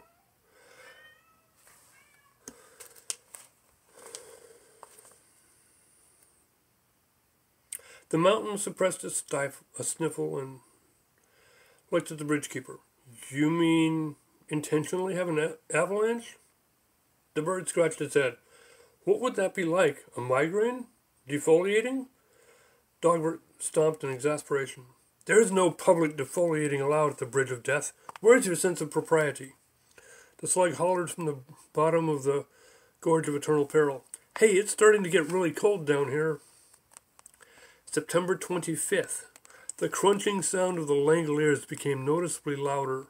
The rabbit climbed up on the ice machine and scanned the horizon. "It looks like there's only one Langolier heading for us. Are we really safe here?" Dogbert looked up at the rabbit. "Yes, this place is eternally perilous. That means that the danger can never actually arrive." The rabbit shrugged and began to throw ice cubes at the platypus again. The platypus lay haplessly on the Bridge of Death, flinching at each impact. The slug whimpered from the depths of the gorge of eternal peril. "Okay, I've had enough. Achoo!" The mountain leaned forward helplessly. "Stop throwing those ice cubes. You're hurting the slug and the platypus." "I have a reputation to live down to. Besides, why should you care, Mountain?" The rabbit sneered. "You'll perish too when the Langoliers get here." The mountain did a double take. "I am not a temporary condition caused by poor training. I am a persistent problem. I shall never pass away." The lockbox rose up beside the mountain. "That's not really something to be proud of, you know." September 26th. At Pandemonium's kitchen, Chef Ramsay strode briskly out of the kitchen with a phone on a silver tray. He stopped at the table and knocked on it aggressively. The corporal's head appeared out from under the tablecloth. Chef Ramsay looked down and said, "There's a phone call for the senator." The senator poked his head out and glanced furtively at the flying bear trap platter, then turned his eyes up to Chef Ramsay. "Who is it?" Chef Ramsay picked up the receiver and held it up. "I believe it's the rabbit, sir. The senator jerked in surprise and held up his hands in a protective gesture. "Shh! You didn't tell him that I'm eating rabbit stew, did you?" Chef Ramsay glanced sneakily at the receiver and answered, "No, I didn't tell him." The swamp crawled out from under the table and looked out the window. Who was that man in the black trench coat? Hugh Grant stepped up, pretending to be dressed like a Secret Service agent. "Good evening," he said. "That was not Al Gore, pretending to be the guy in the Verizon wire commercials doing dialogue from the Sprint commercials." The swamp shrugged decisively. "I knew it. He was an imposter." September 28th and September 29th. Dogbert stomped up to the ice machine angrily. "What are you up to now, Rabbit?" The rabbit held the mouthpiece of the phone up to his face and held his paw out defensively. "Shh! Can't you see I'm on the phone?" "You're only on half a phone," Dogbert fumed. The lockbox floated over to the mountain's side and chided, "You have issues, don't you?" The mountain leaped backward. "No, I'm a normal problem. I'm not crazy." The rabbit looked at the phone. "I haven't got an earpiece here, so I can't hear anything you say. I just wanted to tell you that Poe Mr. Bill is an impractical solution to a misunderstood problem, and the only reason people respect it is because of its ability to burst into flames." At Pandemonium's condition, the senator took the phone, held it fearfully, muttering, "I didn't touch it, Rabbit, I swear. The chef spilled web-based paint in it and I couldn't eat it. Oh, please don't hurt me." He picked up a glass of water and sipped from it nervously. Chef Ramsay snickered. "The bridgekeeper must have bitten off the earpiece. He couldn't hear what we said." The senator heaved a sigh of relief, then put the phone up to his ear. After a few seconds, he shouted angrily, "What?" He slammed the water glass on the table, smacking the platter on the edge. The platter catapulted the flying bear trap out through the window. October 3rd. Dogbert exploded in an expression of shock. "Who were you talking to?" The rabbit leaped down from the ice machine. "The senator. I had to offend him so that he would smack something down on the table near the platter, failing to miss it." Dogbert stepped forward, scowling ferociously. "As if your existence doesn't offend him enough." The rabbit shrugged. "What? He's eating rabbit stew. I think I can afford a little righteous indignation." Meanwhile, at Pandemonium's kitchen, the senator stood beside Chef Ramsay, a look of amazement washing across his face. "Ew, that's going to cost me my re-election." The Lord of Swamp Castle leaned out from under the table, brushing bits of glass out of his hair. The senator called out harshly, "Lummox!" Clunk! The corporal's head bounced off the underside of the table as he struggled to stand up to attention quickly. Several water glasses toppled over, spilling across the tablecloth. The bill continued to snore lazily. The corporal finally stood upright and saluted dutifully. "Sir, yes, sir." Regaining his composure, the senator turned and said, "Lummox, I think we need to gather an ops team to send to the Bridge of Death." October 12th and October 13th. Dogbert stood impatiently, glaring angrily at the rabbit. The mountain sulked noisily beside the ice machine while the bird made unnoticed attempts to console the mountain. The platypus leaned on the railing of the Bridge of Death, panting and wheezing in pain from the welts left by the numerous ice cubes the rabbit had thrown at him. The lockbox hovered majestically over the gorge of eternal peril. Beetlejuice rested on his elbows over the edge of the escarpment. The slug squirmed around the floor of the gorge of eternal peril, trying to remember how to use the magic hat. The bridgekeeper loitered beside the Bridge of Death, occasionally kicking Beetlejuice in the head. The rabbit arrogantly tossed an ice cube at Dogbert. Dogbert sidestepped and raised his fist at the rabbit. "You give me no choice, rabbit. This means war." The rabbit turned around and quipped, "Hey, that's supposed to be my line." The platypus raised a claw slightly. "Or mine." October 19th. Dogbert fumed at the rabbit, who was still lobbing ice cubes at him. "You've been rebelliously interfering with our efforts since you arrived." The rabbit sneered. "I'd much rather be chastised for failing to excel than applauded for a consistent mediocrity." The slug floated gingerly above Beetlejuice's head. "I think I've got the hang of this," he shouted. Ignoring the slug, Dogbert shouted, "You are endangering us all." The rabbit lobbed another ice cube and smirked. "I'd much rather be in real danger than snuggle with eternal peril at no actual risk." The mountain sobbed. "Will you two stop fighting?" Dogbert grimaced. "Shut up, you're the poster child for claymation." The rabbit snickered. Oh, that's motivating. October 26th. The slug wafted gently in the air over the bridgekeeper's head. Hey, look, everybody, I'm flying. The mountain looked over and gasped, hiding its eyes in horror. Don't look down, you're afraid of flying. The bird flew away into the clouds. Now that's unusual and completely unexpected, the rabbit sneered. Dogbert turned around slowly and rested his hands on his hips. Finally, somebody here is beginning to act sensibly. The platypus guffawed vigorously. Heh, sensibly? A sudden chomp rang out from the edge of the ridge. The slug wavered nervously. Ah, they're here!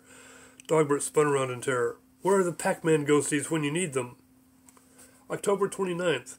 As he stood courageously in the center of the plane's cargo bay, the senator checked his flight suit to make sure the parachute straps were secure. Tell me, he asked the corporal, why did the president use expressions like lame-brained, cockamamie, and infantile while discussing this mission?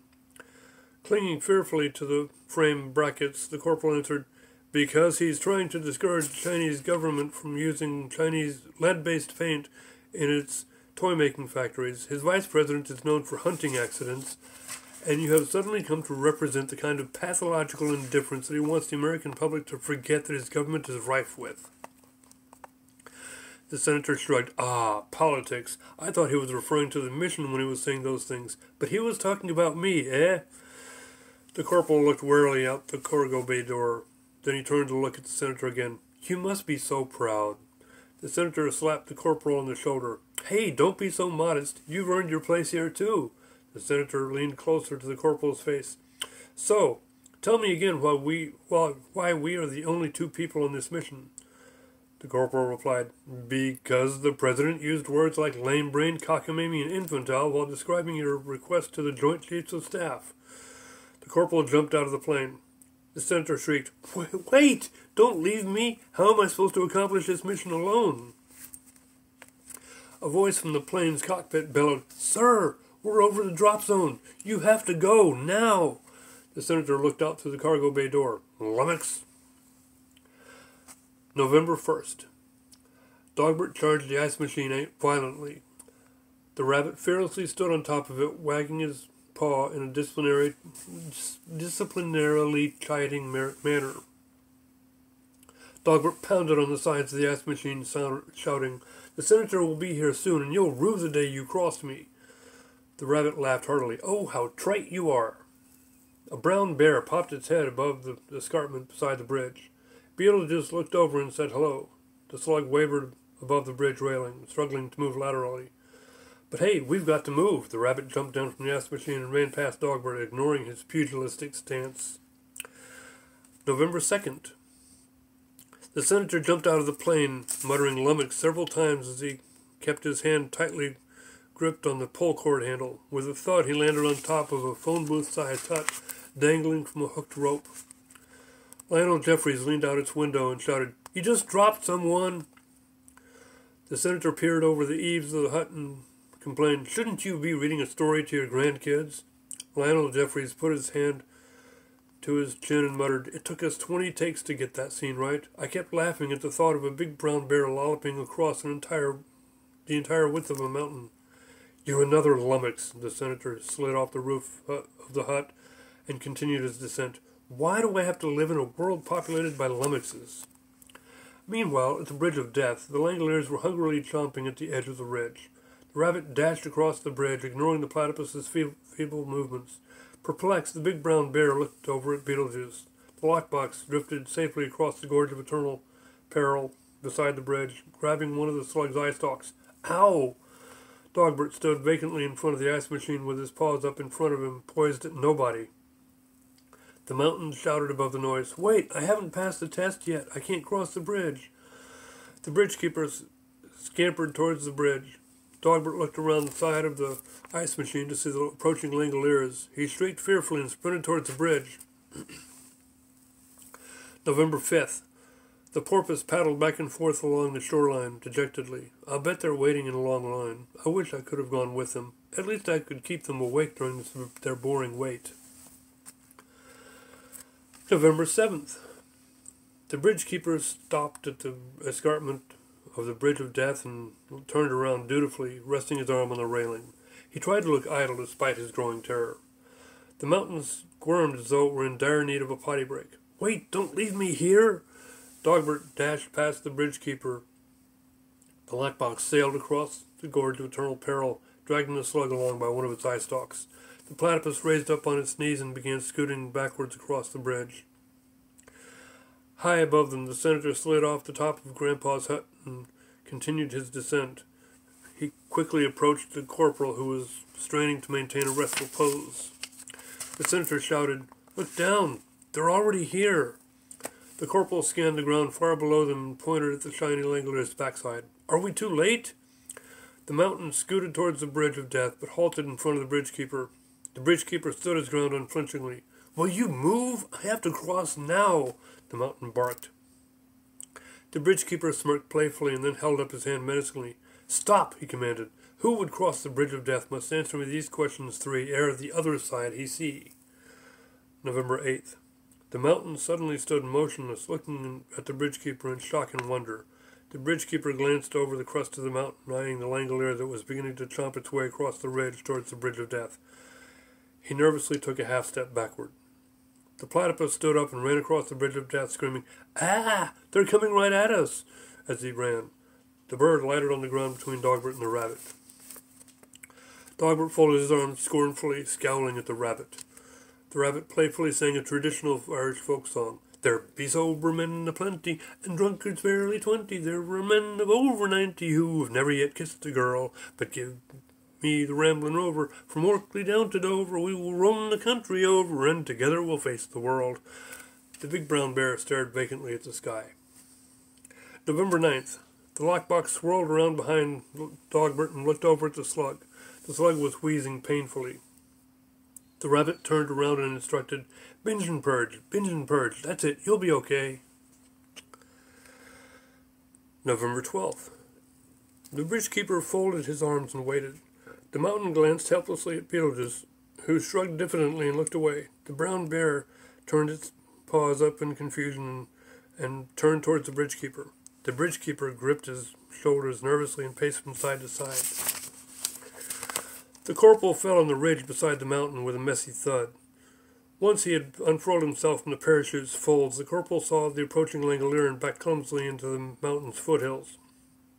A yard gnome threw several snowballs at him in contempt, while the flamingos squawked above the clattering noise of their shaking kneecaps. The senator drifted aimlessly downward several hundred yards above the gorge of eternal peril. The corporal dove sheepishly into the gorge. On the other side of the bridge of death, Dogbert and the rabbit comforted the slug. "Whew, I almost thought we'd lost you that time." The slug rubbed its forehead and exhaled weakly. "I think I can taste the underside of my toenails." November 13th. The mountain stepped forward aggressively, but the bridge-keeper did not move. The corporal hopped up between Beetlejuice and the brown bear and looked at the approaching Langolier. He turned his eyes upward and watched the bridge-keeper and the mountain. Then he turned to his side and grimaced at the sight of Beetlejuice. In disgust, he turned to look over his shoulder and jumped when he saw the bear sitting beside him. The phone booth-sized hut descended lower. Lionel Jeffries poked his head out of the window and looked down. The mountain scoffed and stepped aside. Lionel Jeffries gasped. The great big mountain lolloped over the brown bear. "No, no, no!" Lionel Jeffries cried.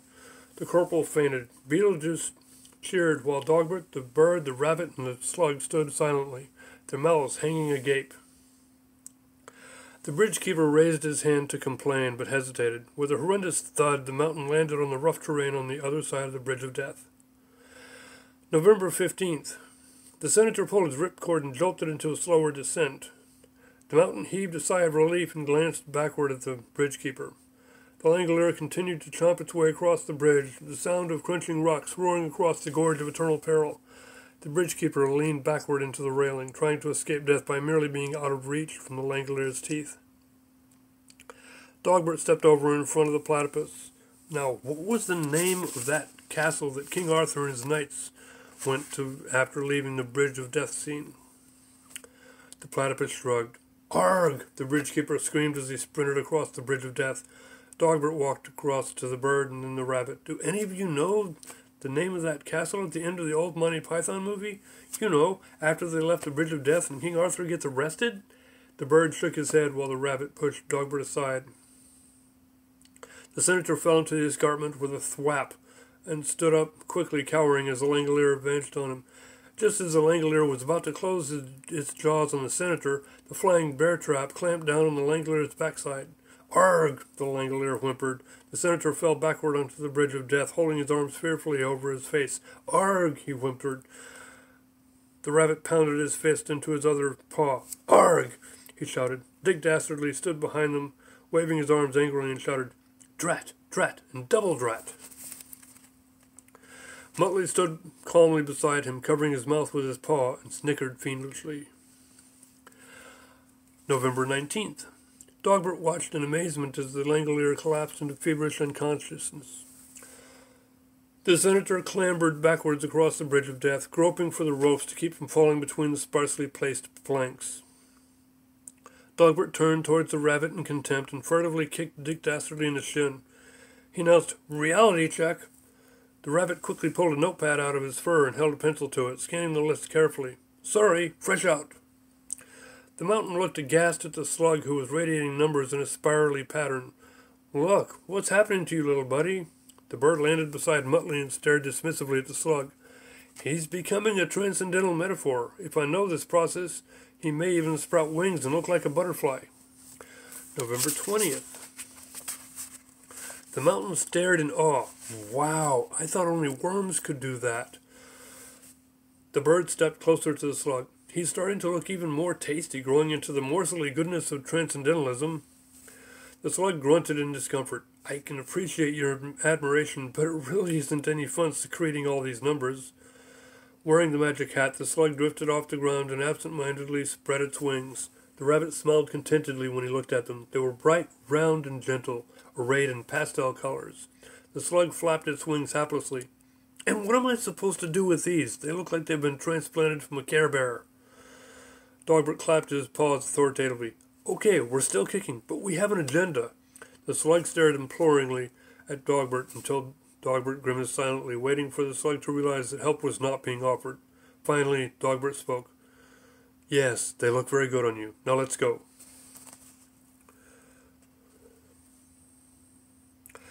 Footnote. Even when I was writing it, I wanted to use the word excreting here. But alas, these were emails written in a corporate atmosphere. The senator looked down into the gorge of eternal peril where the corporal lay sleeping on the bear's shoulder, then turned to look at Dogbert. Can we just leave him here? November 28th. The platypus stepped up to Dick Dastardly and quipped, Oh, look, more cartoon characters. Hey, Rabbit, you should make them feel right at home here. Muttley stopped snickering and looked sharply at the platypus. Dogbert strolled past them and stood beside the senator. You'll have to go down there and pick him up. The senator frowned. But he's not my type. Dogbert mashed his paw into his face and stumbled dejectedly over to the mountain's foothills. That was a mighty leap you made back just then. Are you ready to move on now? The mountain broke his fearful stare at the unconscious Langolier and turned towards Dogbert. Are you kidding? The slug flittered up beside the mountain and quipped, It's brave enough to stare at a defeated adversary, but the real bravery is forgetting your victory over it. Dogbert looked up at the slug angrily. Those are noble words, Butterfly, but don't get all Jonathan Livingston Sealer on us. The senator clambered down the wall of the gorge of eternal peril to rescue the corporal. November 29th. The rabbit waved decisively, and on that note, we'll move on to bigger and better things. He stepped over to Dogbert and asked, Now, where is that castle that we are supposed to find?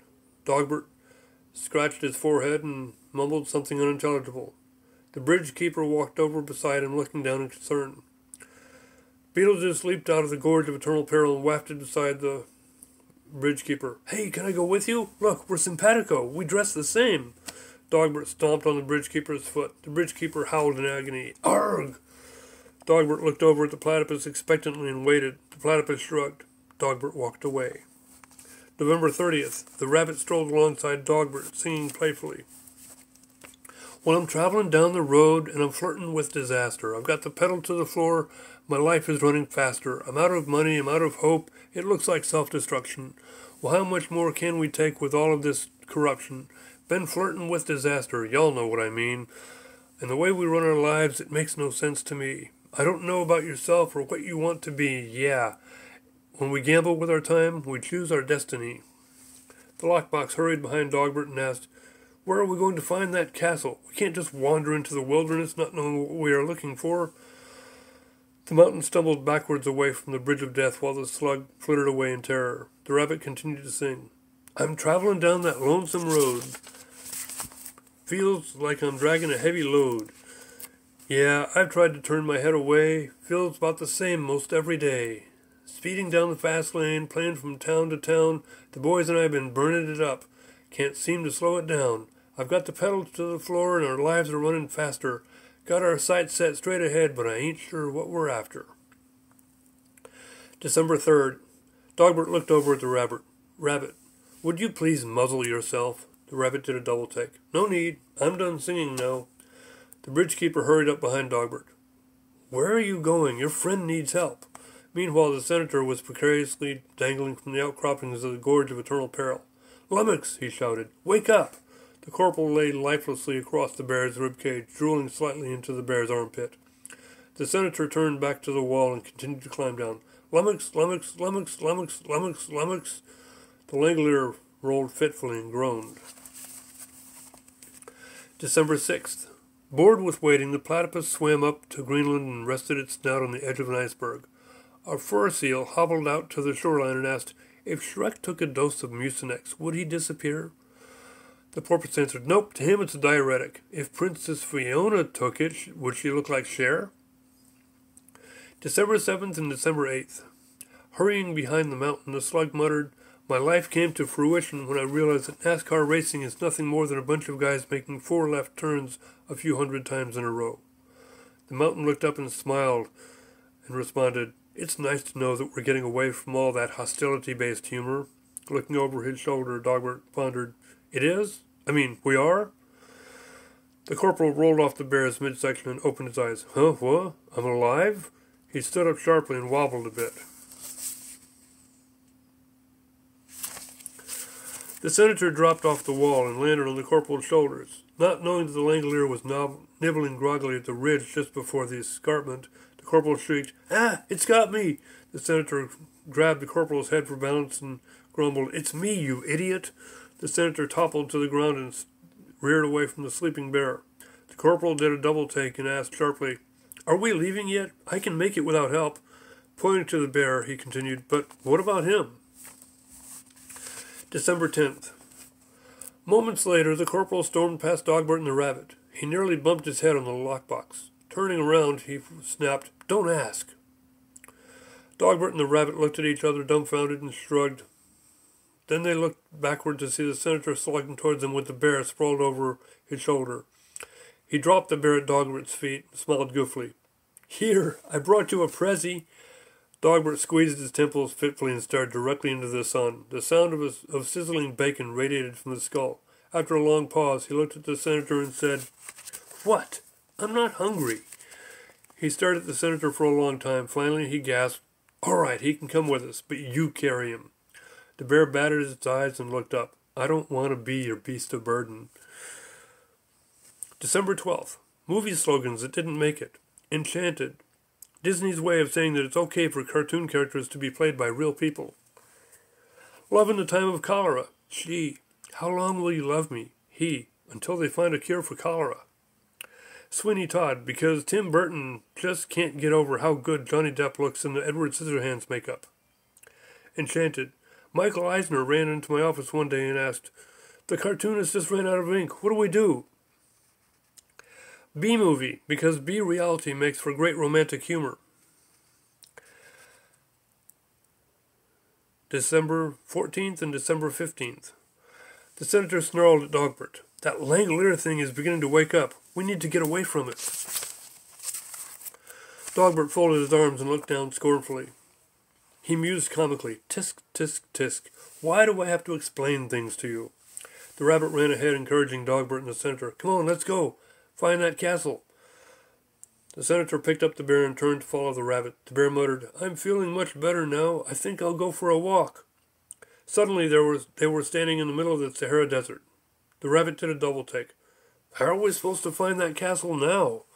Dogbert scoffed. We have to know which castle we are looking for in order to find it. The rabbit turned around again and retorted, we have to be looking at a castle in order to know that it's not the one we're looking for. December 17th, the rabbit reached down and picked up a handful of sand. Do you know what this is? He allowed the sand to sift between his paws. It's sand. Do you know what it's going to be in a million years? He suddenly dropped the handful of sand and looked around in amazement. Sorry, I was just channeling Sam Kinison there for a moment. The senator stood straight and shouted, You are nuts. NVTS nuts. Sorry, I was just channeling Mel Brooks there. Dogbert stood up and remanded, Mel Brooks isn't dead yet. December 18th. The rabbit chided Dogbert, Let's go to where the castles are so we can find the castle we are looking for. The platypus interjected, Well, we're not in France. Dogbert turned around suddenly. King Arthur was never in France. The rabbit chuckled. He may not have known that. After all, this is a Python-esque King Arthur. The slug wafted down towards the dunes. Nothing but sand here. There's not even any cactuses or tumbleweeds. It sure isn't the western U.S. here. The bridgekeeper looked around at the horizon. There's not even a Hallmark store in sight. The bird plopped down into the sand. Here's an idea. Let's make sand angels.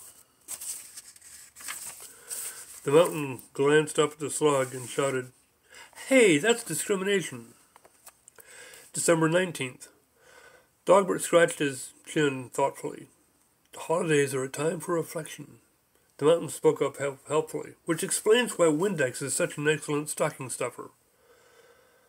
Dogbert looked down at the ground in despair and then exhaled dismissively. He held out his paws in an embracing gesture. This holiday season, give the gift of presence of mind. The rabbit chuckled, because absent-mindedness is far less memorable.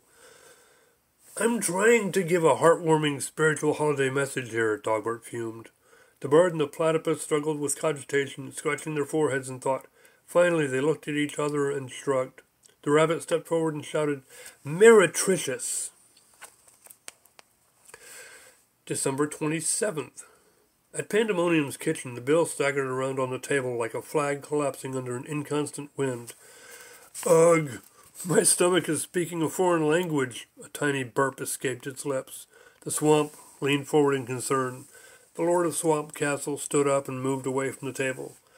The swamp looked up. Where are you going? The Lord of Swamp Castle waved dismissively, and remarked, My bladder is speaking to me in a language I understand all too well. He strolled quickly into the foyer and out the front door. At the Sahara Desert, Dogbert was reading a piece of paper. The rabbit leaned closer and asked, What's that? Dogbert studied the paper carefully. It says that we are to introduce a new character. The slug wafted downward. How exciting! Who is it now? Dogbert furrowed his brow. It says, Insert elaborate description here, in square brackets. December 28th. Dogbert continued, And then the salad dressing told the homeowner, I can't go back in the refrigerator. The potatoes have eyes. The rabbit howled boisterously while the senator and the corporal slapped their knees while chuckling loudly. The slug merely drifted upward in concern. Why do we have to create the new character? It must be the writer's strike, Dogbert replied. The slug scanned the ground and pondered. How Pirandellian. It's kind of like being Jay Leno, the rabbit suggested. P.S. Luigi Pirandello's play Six Characters in Search of an Author caused riots in Italy when it premiered in 1923. December 31st. Dogbert held up his paw. Now, we need to create this character. What should it be like? The rabbit spoke up. I want it to be sane. Dogbert replied, You mean not like you? The rabbit nodded. Dogbert replied, Okay, not nutty. Anything else? The corporal raised its hand. I want it to be nice and polite. You know, even-handed and fair. Dogbert flipped the paper over and began writing. Not naughty. Got it. He pointed to the slug. And you?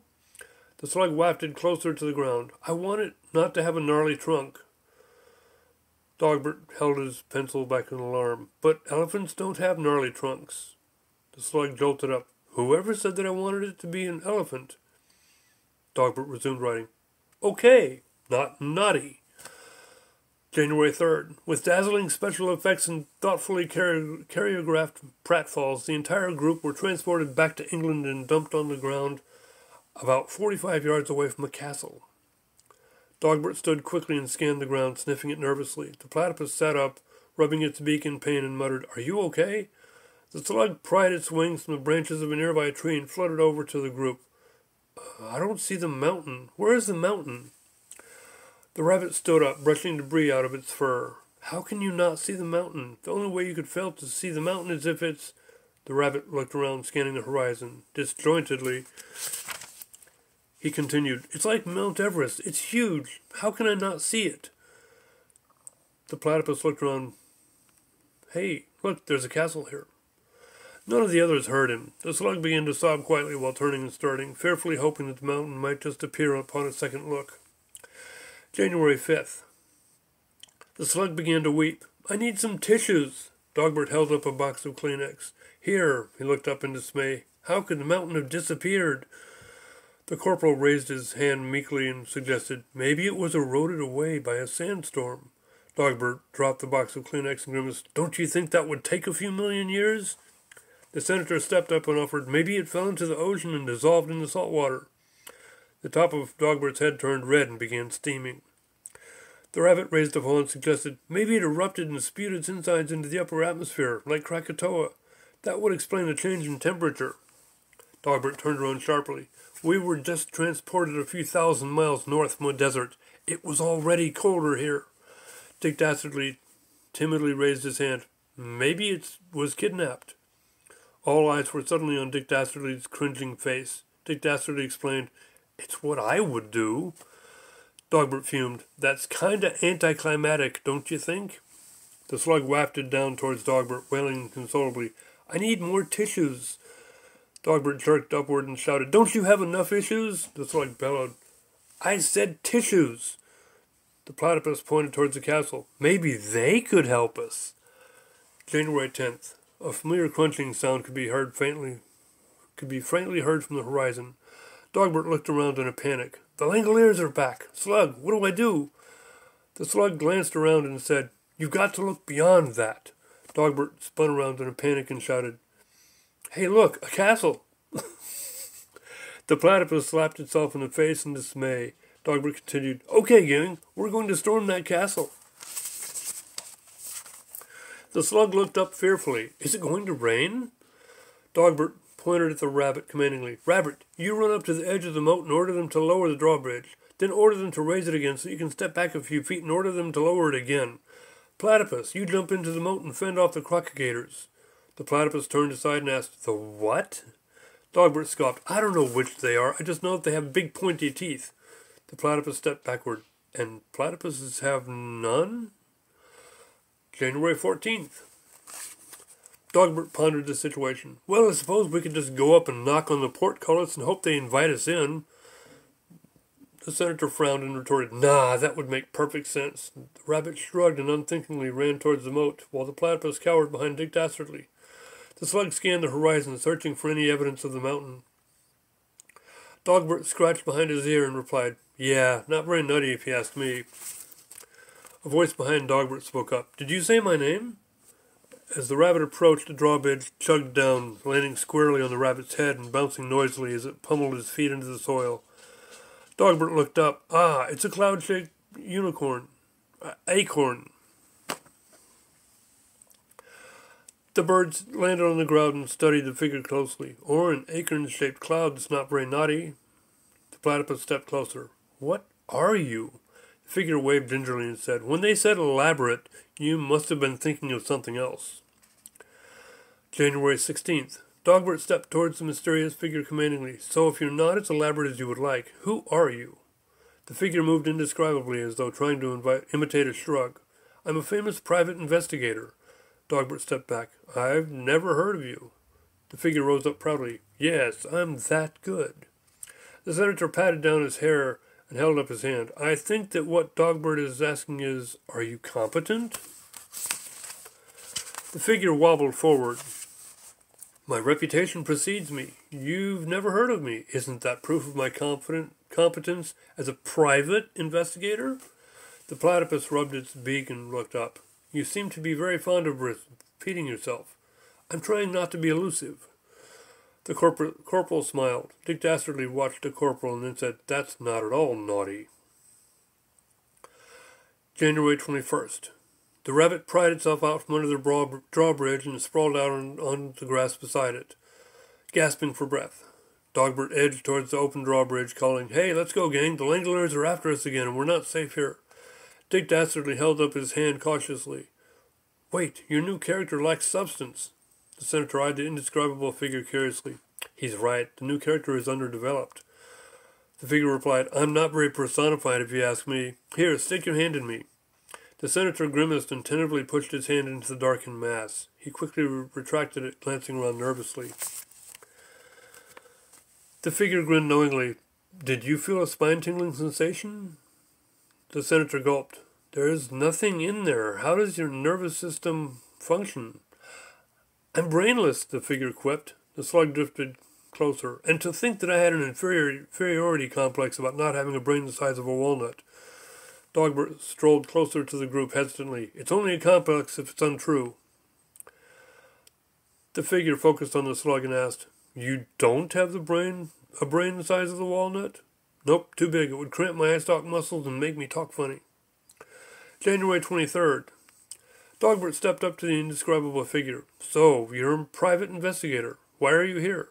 I am here to help you find your friend, the indescribable figure answered.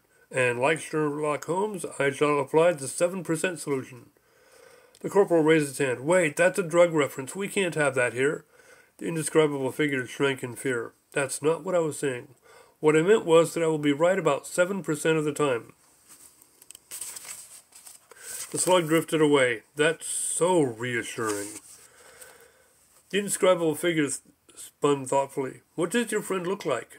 The lockbox floated forward and said, about 30,000 feet tall. His profile kind of resembles Mount McKinley. The indescribable figure brightened up. A Rock Hudson look-alike. The lockbox rose up defensively. No, our friend is actually a mountain. The indescribable figure pondered for a moment. You're right. Rock Hudson's profile looked more like Mount Rainier. The rabbit staggered up groggily. Okay, the drawbridge is open. Hey, platypus, how's it coming with those crocodigators? The platypus cowered behind a nearby tree. January 24th. The indescribable figure announced, We need to look for clues. Does anybody have the phone number for Scooby and the gang? Dogbert laughed heartily. We don't need their help. We just need to retrace our steps to the last place one of us remembers seeing the mountain. Where were you when you last saw the mountain? We were in the Sahara Desert, the lockbox answered. The indescribable figure emitted a sound of puzzlement. How did you get here then? Muttley snickered fiendishly. January 25th. A dazzling array of light surrounded the group, and instantly they found themselves in Sahara Desert again. Dogbert stood up, brushed sand out of his fur, and looked around. The indescribable figure wobbled precariously and asked, I think I'm going to be airsick. The slug popped up out of a nearby sand dune and fluttered over. You should learn to get over that. You're an airborne critter, you know. The slug slowly scanned the horizon. I don't see the mountain here either. I'm starting to go from being worried to freaking out. I hope everything's okay. The indescribable figure looked down at the sand. If the mountain was here, then there must be footprints that would lead us on its trail. Dogbert put his paws on his hips and scowled angrily. We could be standing in one of its footprints and not know it. The platypus hung its head in despair. I wonder if we'll ever find that castle again. It could have been the one we were looking for. Dogbert shrugged. It's just as well. The Langler probably won't eat us. I've heard that senators taste foul. The bird alighted on the sand next to Dogbert. Hey, mock me or denigrate me, but don't ever compare me to a politician. Dogbert waved the bird off, then trudged towards the indescribable figure decisively. Well, I suppose the only thing to do from here is go back to the Bridge of Death. If it's still there. January 28th. The lockbox looked around. The rabbit waited hesitantly. Dogbert looked at the indescribable figure apologetically. I don't know how we got to the Sahara Desert from the Bridge of Death. We were suddenly just here. Muttley snickered fiendishly. The slug drifted close to Dogbert's head. We teleported here. Don't you remember the dazzling special effects? Dogbert looked down at the ground. I thought that was the Aurora Borealis. Muttley snickered fiendishly again. Dick Dastardly scowled and glanced from Dogbert to Muttley. Give me the remote, you mangy mutt. Muttley reached into his thick fur and pulled out a small device. Rassa, frassa, rassa, frassa. Dick Dastardly took the device and pushed a button on it. The bear flinched and covered its eyes. The lockbox dropped to the ground, digging into the sand with a hollow thud. Dogbert glanced around, waiting for the dazzling special effects to overtake the vast emptiness around him. An indescribable figure waited tentatively, calmly. The senator tensed, squinting his eyes against the annoying roller coaster ride that would lead him to the Bridge of Death. But nothing happened. He opened his eyes slowly and glanced precariously from side to side. Dick Dastardly whacked Muttley on the top of the head angrily. This silly thing doesn't work. Muttley, you broke it. Muttley shrugged innocently and smiled sheepishly. Dogbert stepped up, trying not to laugh. Which button did you press? Dick Dastardly looked down at the remote and moved his finger away from the button he had pressed. It had pressed. It says Hugh, but nothing happened, did it? Muttley guffawed loudly and pounded on the ground in amusement. Dogbert smirked and observed, that would explain the bright green complexion you have now. January 31st. Beetlejuice stepped up to Dick Dastardly, rubbing his palms rudely on his waistcoat. I think it looks good on you. The green in your face nicely contrasts the dull purple of your trench coat, but really complements that silly engineer's hat you're wearing. Dick Dastardly folded his arms in contempt and looked away. February 1st. Dick Dastardly slyly pressed the Hue button again. His face turned beet red. Muttley looked up at him and began snickering again. Dick Dastardly grimaced and then held out the remote control, pressing the Hue button again. His face turned royal blue. I'm glad this thing doesn't have an Irish dance button. He pressed the Hue button again. His face returned to its normal peach-toned color. The slug flew upward, saying, I think I'll look for clues somewhere else. Dogbert shouted up at the sky, But wait, we're going to the Bridge of Death for that. The slug turned back. We should separate and look for clues in different places. That never worked for Fred and the Scooby Gang, Dogbert retorted. The platypus reached down and picked up a piece of paper. Hey, look, what's this? Dogbert waved his fist in the air. The platypus grabbed Dogbert's arm and showed him the piece of paper. Dick Dastardly pressed the teleport button and disappeared in the cloud of smoke. February 3rd. Dogbert pulled his arm away from the platypus's grip and stared aghast at the space where Dick Dastardly had been standing. After a moment, Dick Dastardly flashed back, his feet still standing in the footprints he'd created. Hey, this is cool. I was just at the... Dick Dastardly blinked out of the space again. Dogbert looked around at the rabbit and the bird angrily. Dick Dastardly flashed back into the space again. Stop that, Dogbert shouted. The indescribable figure drafted backward warily. Dick Dastardly blinked away again. Dogbert growled as the fur on his back rose up. Flash, I blink. Stay here this time. Flash, wasn't, blink. Give me that thing. Flash, done, blink. Stop fooling around. Flash, talking yet. Come here, you.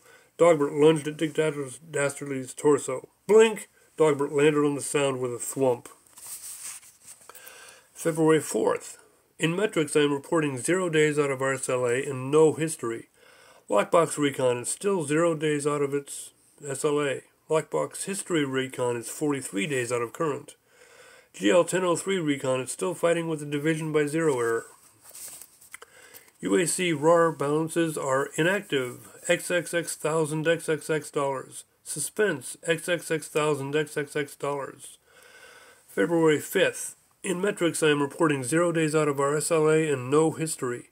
Lockbox Recon is still 0 days out of its SLA. Lockbox History Recon is still 41 days out of current. GL1003 Recon is still fighting with the division by 0 error. UAC RAR balances are inactive. XXX1000 XXX dollars. Suspense XXX1000 XXX dollars. Dick Dastardly flashed back, turning his heels in the sand to widen his footprints. He staggered wildly, reaching out for support. Yow! My cochlea is carbonated. The others edged backward nervously. Dogbert scooted away alongside the lockbox. Dick dastardly glanced down at his feet. "Where's Dogbert? He was standing right in front of me." He continued to flail. "Would somebody put my center of gravity back under my feet where it belongs?" The bridgekeeper moved sideways slightly and asked the rabbit, "Is this the Irish dance button? Because I remember Irish dancing to be much more organized than this." Dick dastardly fell off his feet, then stood uncertainly again. "Will you guys please be still?" The rabbit stood up tentatively. "We're not moving." Dick dastardly fell again and decided to stay on the ground. February 6th. In metrics, I am reporting 0 days out of our SLA and no history. Lockbox Recon is still 0 days out of its SLA. Lockbox History Recon is still 40 days out of current. GL1003 Recon is still fighting with the division by zero error. UAC RAR balances are inactive, XXX,000 XXX dollars. Suspense, XXX,000 XXX dollars.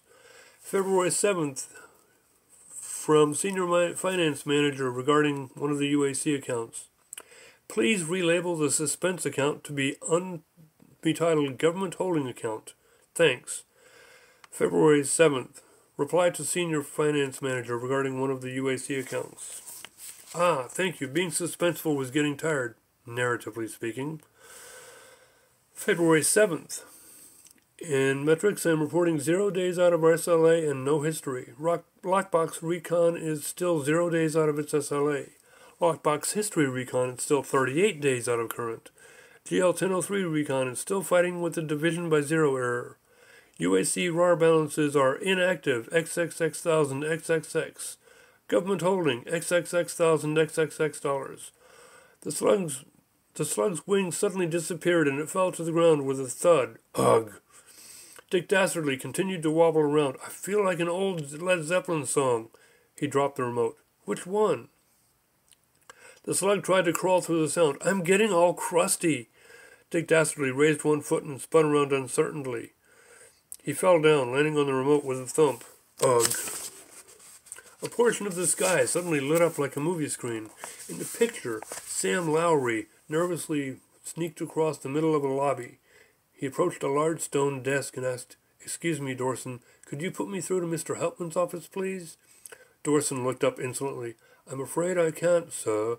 You'll have to go through the proper channels." Sam Lowry hedged nervously. "And you can't tell me what those channels are because that's classified, right?" Dorson returned his attention to the idle executive toy he had been playing with. "I'm glad to see the minister is continuing his tradition of recruiting the brightest and best, sir." Sam Lowry dejectedly strolled away towards the elevators. Dogbert looked around in confusion.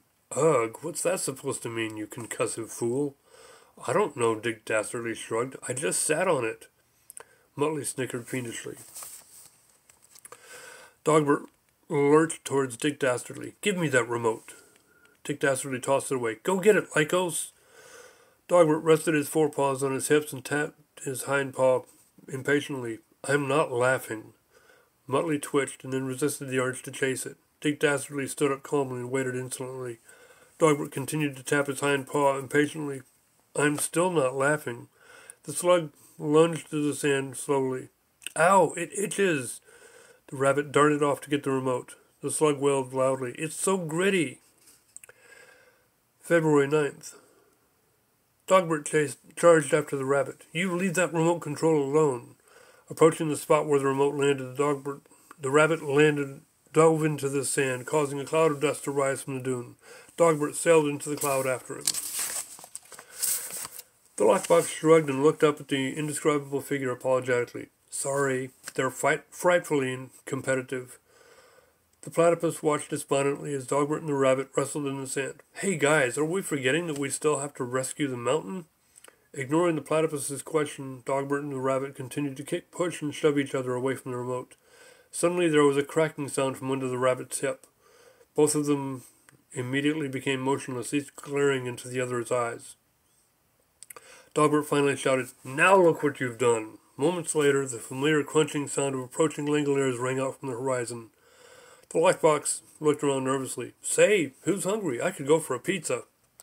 February 13th. Dogbert picked up the remote and stood up. He pointed it towards Dick Dastardly and pressed a button. Dick Dastardly began hopping rhythmically while marching daintily. "What's going on?"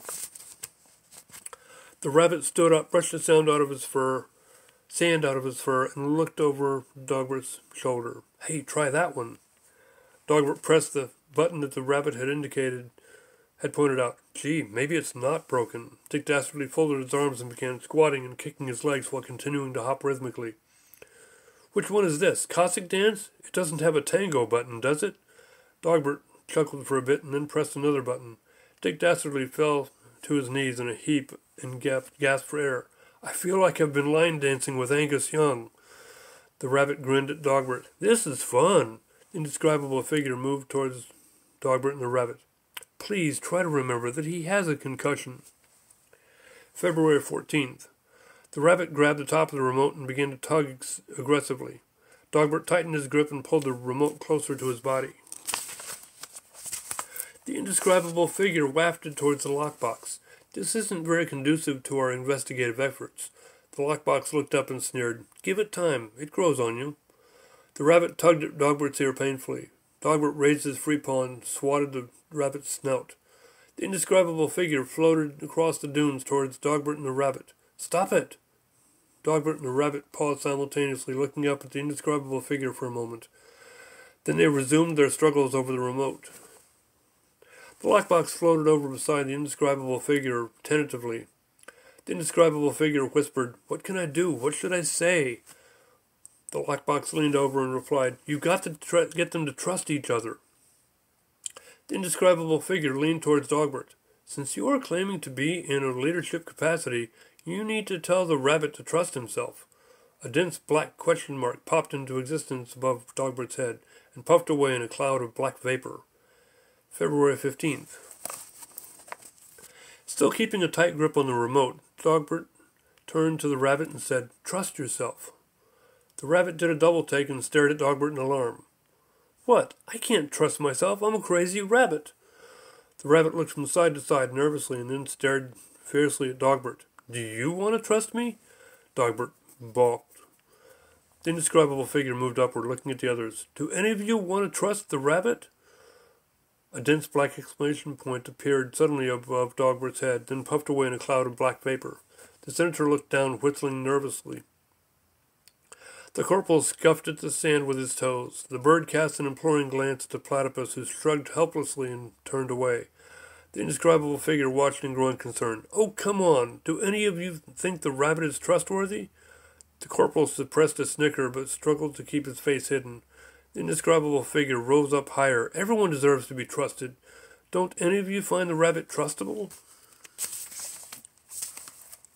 The corporal finally burst out with a guffaw and covered his mouth. Muttley stomped on the corporal's foot, while the senator elbowed him in the ribs and muttered, "Lummox." Waiting for a response, the indescribable figure drooped in a growing sadness. The lockbox drifted closer. The indescribable figure backed away in dismay. I'm not too comfortable with this sounding like an idiot in order to get my point across thing." The lockbox moved even closer. "But you're such a natural." February 21st. Dogbert jerked the remote out of the rabbit's grip and turned to the others. "Now, we need to stop fooling around and find that castle. The Langoliers are still after us, and there is nowhere safe to hide here." He held up the remote and moved a paw over the teleport button. The platypus raised his paw tentatively and suggested, "Hey, wait, what about this card?" Dogbert lowered the remote and stepped over to the platypus. "What card?" The platypus handed the piece of paper to Dogbert and said, "I found it in the sand when we got here. It says cable lock, whatever that means." Dogbert looked up at Dick Dastardly, who was wavering uncertainly. "I'm getting really thirsty." The slug crawled up. It would be really nice to see a mirage." Dogbert looked down scornfully. "But mirages are imaginary. What good would hallucinating do?" The slug looked up, spitting sand before speaking. "Well, since we're all extended metaphors, an imaginary glade would be real to us." Dogbert hastily pressed the teleport button.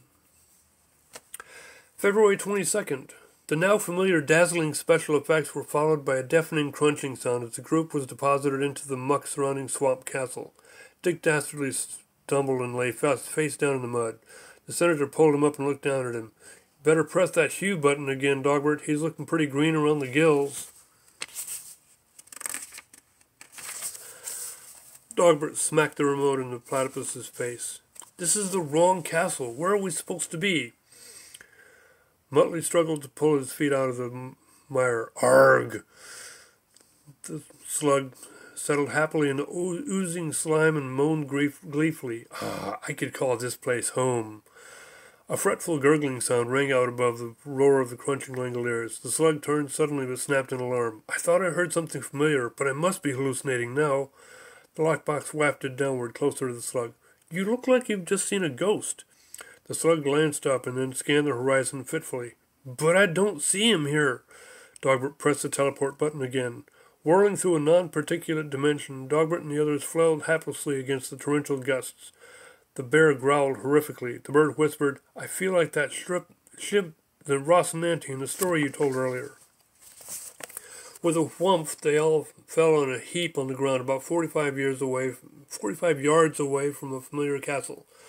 The crunching sound of the Langoliers was pervasive, like the hissing roar of heavy rain on pavement.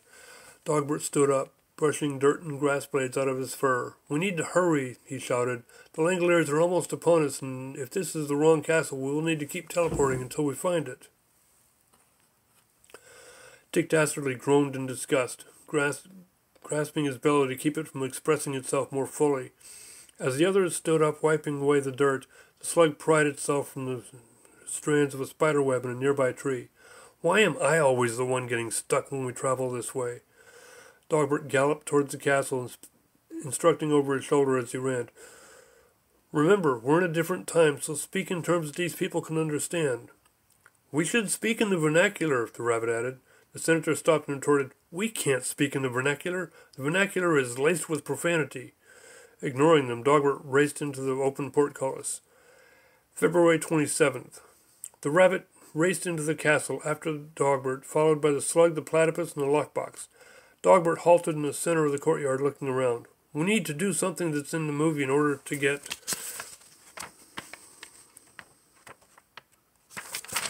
back in sync with our timeline." Dogbert shouted above the din of the Langoliers. The rabbit held up his paw. "I've seen this movie about 167 times. Beetlejuice stepped up and continued, "And it keeps getting funnier every time I see it." Dogbert looked quizzically at the rabbit. The rabbit beckoned the others into the courtyard and announced, "I know just what to do." He darted towards the stairwell and clambered up the steps. Dogbert and Dick Dastardly followed doggedly while the others looked around in confusion. As they neared the top of the stairs, an unfamiliar voice called out, "Say, you think you could out-clever us French folk with your silly knees bent running around advancing behavior." The rabbit hurried to the corner of the roof while Dick Dastardly leaned against the wall. Dogbert stumbled forward, holding out his paws in ignorance. Far below, outside the castle walls, a more familiar voice called out, "If you do not open this door, we shall take this castle by force." "Grab that bucket," the rabbit ordered. Dogbert darted past Dick Dastardly, pushing him out of the way rudely. "Ugh!" Dick Dastardly leaned over the wall and jerked fitfully. Splat! Dogbert picked up the bucket and looked at the rabbit. "What do I do now?" Dick Dastardly made a sickening coughing sound as he jerked again. Splat! The deafening roar of the Langoliers was suddenly silenced.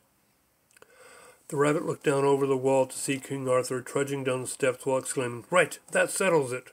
The rabbit put a paw over the bucket and told Dogbert, "Problem solved." The lockbox floated up beside Dogbert and looked at the rabbit scornfully. "You made him barf on the king of the Britons? Arthur, son of Uther Pendragon, the legendary king who united the Anglo-Saxon tribes into what would become the greatest empire in history, and you made Dick Dastardly barf on him?" The rabbit grinned smugly. "Well, it worked." March 5th. The platypus, the bird, and the lockbox slept comfortably, leaning against a rock outside the castle. The slug had crawled underneath a rock and was slumbering in the mossy undergrowth. Dick Dastardly and the rabbit lay sprawled out in the open field nearby. Muttley was curled up between them, snoozing lightly. Dogbert slept reclining on the other side of a nearby tree. The indescribable figure hovered watchfully over the tree's canopy. Dogbert stirred slightly, rubbing his closed eyes groggily. "Dilbert, I had the strangest dream. There was this group of inept extended metaphors who needed to go to England and cross this bridge of death thing, as a rite of passage, and there was a wacky rabbit messing with me in an iron cube with a keyhole and barred windows and a flying slug. He stood up and turned around, lowering his paws as he opened his eyes. Ah! It wasn't a dream. He turned around quickly, looking at the ground. He closed his eyes tightly and muttered to himself, "If I close my eyes, maybe they'll just forget that I'm here and go on their merry way." He opened his eyes and looked over his shoulder. Dagnabbit, they're still asleep. I should have remembered the advice of Baba O'Reilly. March 7th. The indescribable figure drooped down to Dogbert. "Quick, now's your chance to escape. Nobody's watching." Dogbert frowned sadly and looked up. "What would you say?" The indescribable figure looked around furtively. "I'll make something up. They'll believe me. They're gullible." Dogbert stomped over to the rabbit and kicked him soundly in the rump. "Ow!" The rabbit jumped up and shouted. "What was that for?" Muttley popped up, raising his ears in alarm. Dogbert fumed silently. The indescribable figure shrugged. "Well, I guess that saves me the trouble of covering for you." Dick Dastardly rolled fitfully and stretched. "Ow! Muttley, you miserable mongrel, I had the weirdest dream." Dogbert stepped over beside Dick Dastardly and stood over him, bristling angrily. Dick Dastardly froze, moved his mouth to speak again, froze again, and looked at Dogbert fearfully. Finally, he muttered, "Under redundant, it says see redundant." March 10th. Dogbert jogged into the castle courtyard while the indescribable figure woke up the bird in the lockbox. Dick Dastardly, Muttley, and the rabbit followed Dogbert. The courtyard was bustling with activity. Peasants were skirting to and fro, rummaging through everything, from baskets to barrels, horse carts, and hay bales. A princely man stood in the center of the courtyard, raging visibly. "Where's my whoopee?" he shouted. "I want my whoopee." The lockbox woke up the senator and the corporal, while the bird pecked frenetically at the rock to wake up the slug. The bear snored loudly, his lips flapping blubberously at each exhale. The prince stomped over to a man who was searching in produce baskets at the market cart. "What are you doing?" The man raised his hands timidly and answered, "I'm searching for your whoopee, your highness, just as you ordered."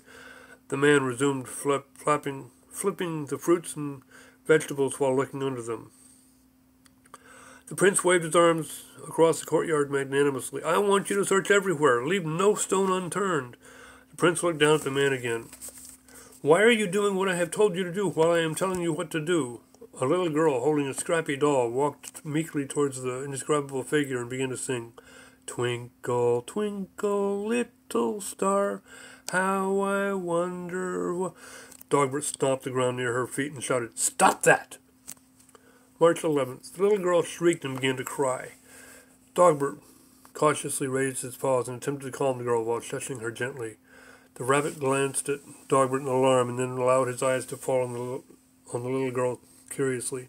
A light bulb appeared over the rabbit's head and then exploded, raining a shower of glass over the rabbit's ears, followed by the brass socket bouncing clumsily off his crown.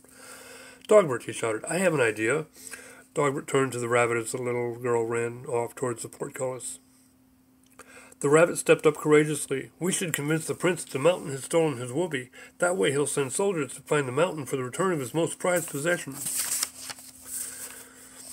Dogbert rubbed his chin in thought. "That would be a fine idea, except the part where the prince throws the mountain into the dungeon when he finds him." Dogbert looked expectantly at the rabbit, waiting. "You have a screw loose, rabbit." The rabbit did a double take. "No, I don't. I may have a couple of screws in a bit too tight, but I'm not daffy." Dogbert listened attentively and thought about the rabbit's idea. He looked at the rabbit for a long time. Finally, he looked up and said, "Yes, you are." March 19th. The prince walked across the courtyard towards Dogbert and the rabbit, pointing an accusatory finger at them. Dogbert rested his paw on the rabbit's shoulder and admonished him. "Remember, I'm in charge. Let me do the talking." The rabbit did a double take. "Do you think he'll be any less suspicious of a talking dog wearing glasses than a talking rabbit?" Dogbert slapped the rabbit and whispered harshly, "I'm holding a coffee cup in my hand." The rabbit looked down at Dogbert's paws and stared quizzically at the empty coffee cup. "What are you going to do? Mimic your best Bogart and ask for alms?" The prince advanced on Dogbert and the rabbit, shouting, "You two, what are you doing here?"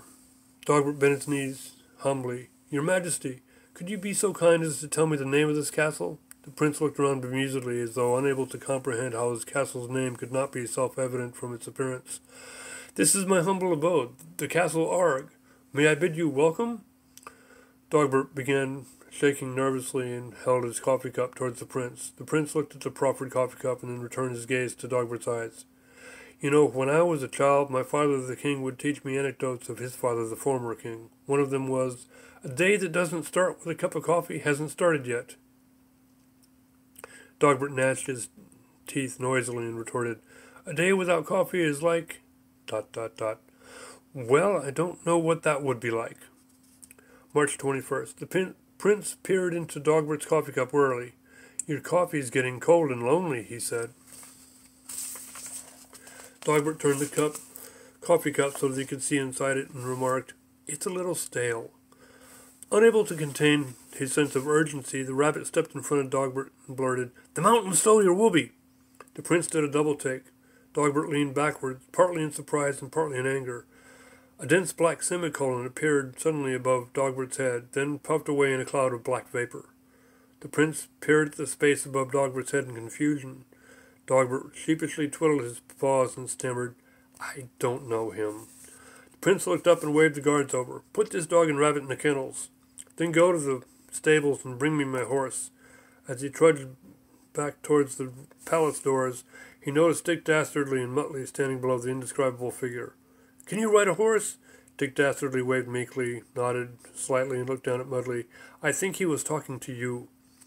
He glanced dejectedly up at the prince again, then turned to Muttley again.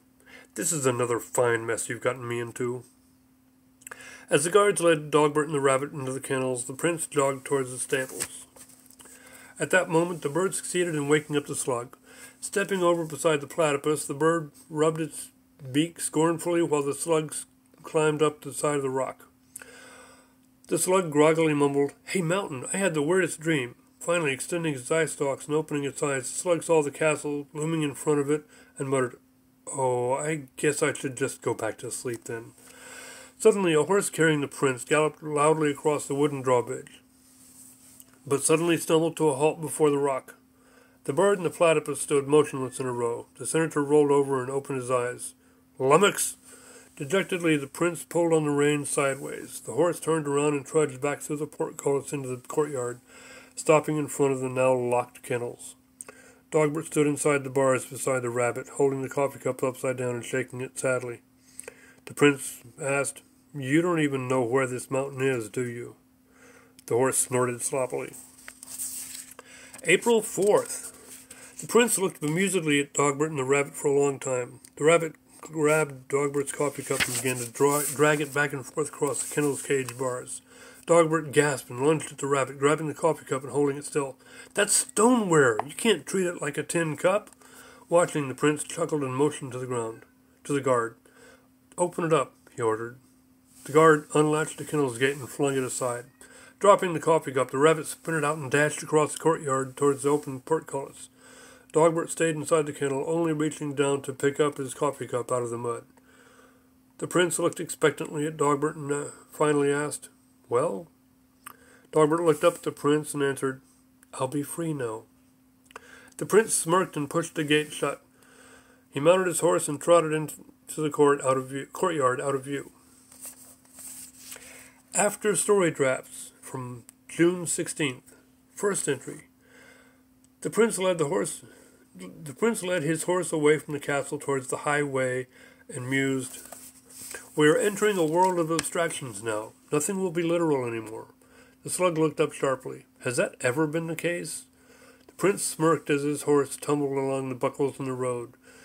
He scratched his chin. Things that are important will not persist for the mere fact that somebody's got to do them. It's all turning into Swiss cheese. And carrots, the rabbit hopped excitedly alongside the horse. I want there to be carrots in this world of abstractions. The prince looked down and snickered softly. Yes, there will also be carrots, he answered. Second entry. The slug glanced sightlessly from side to side. Well, then who's going to do the important stuff? The prince glared at the clouds. What a very sitcom-like thing to say. Who do you think they should do it? The slug pointed at its eye stalks. I would recommend those who don't exist. That way it doesn't have to be us. The prince stared at the ground suddenly. What makes you think you exist? Look, Mr. Falstaff, I've been traumatized by that problem quite enough. Thank you very much, and I don't like sounding like defensive Daffy Duck.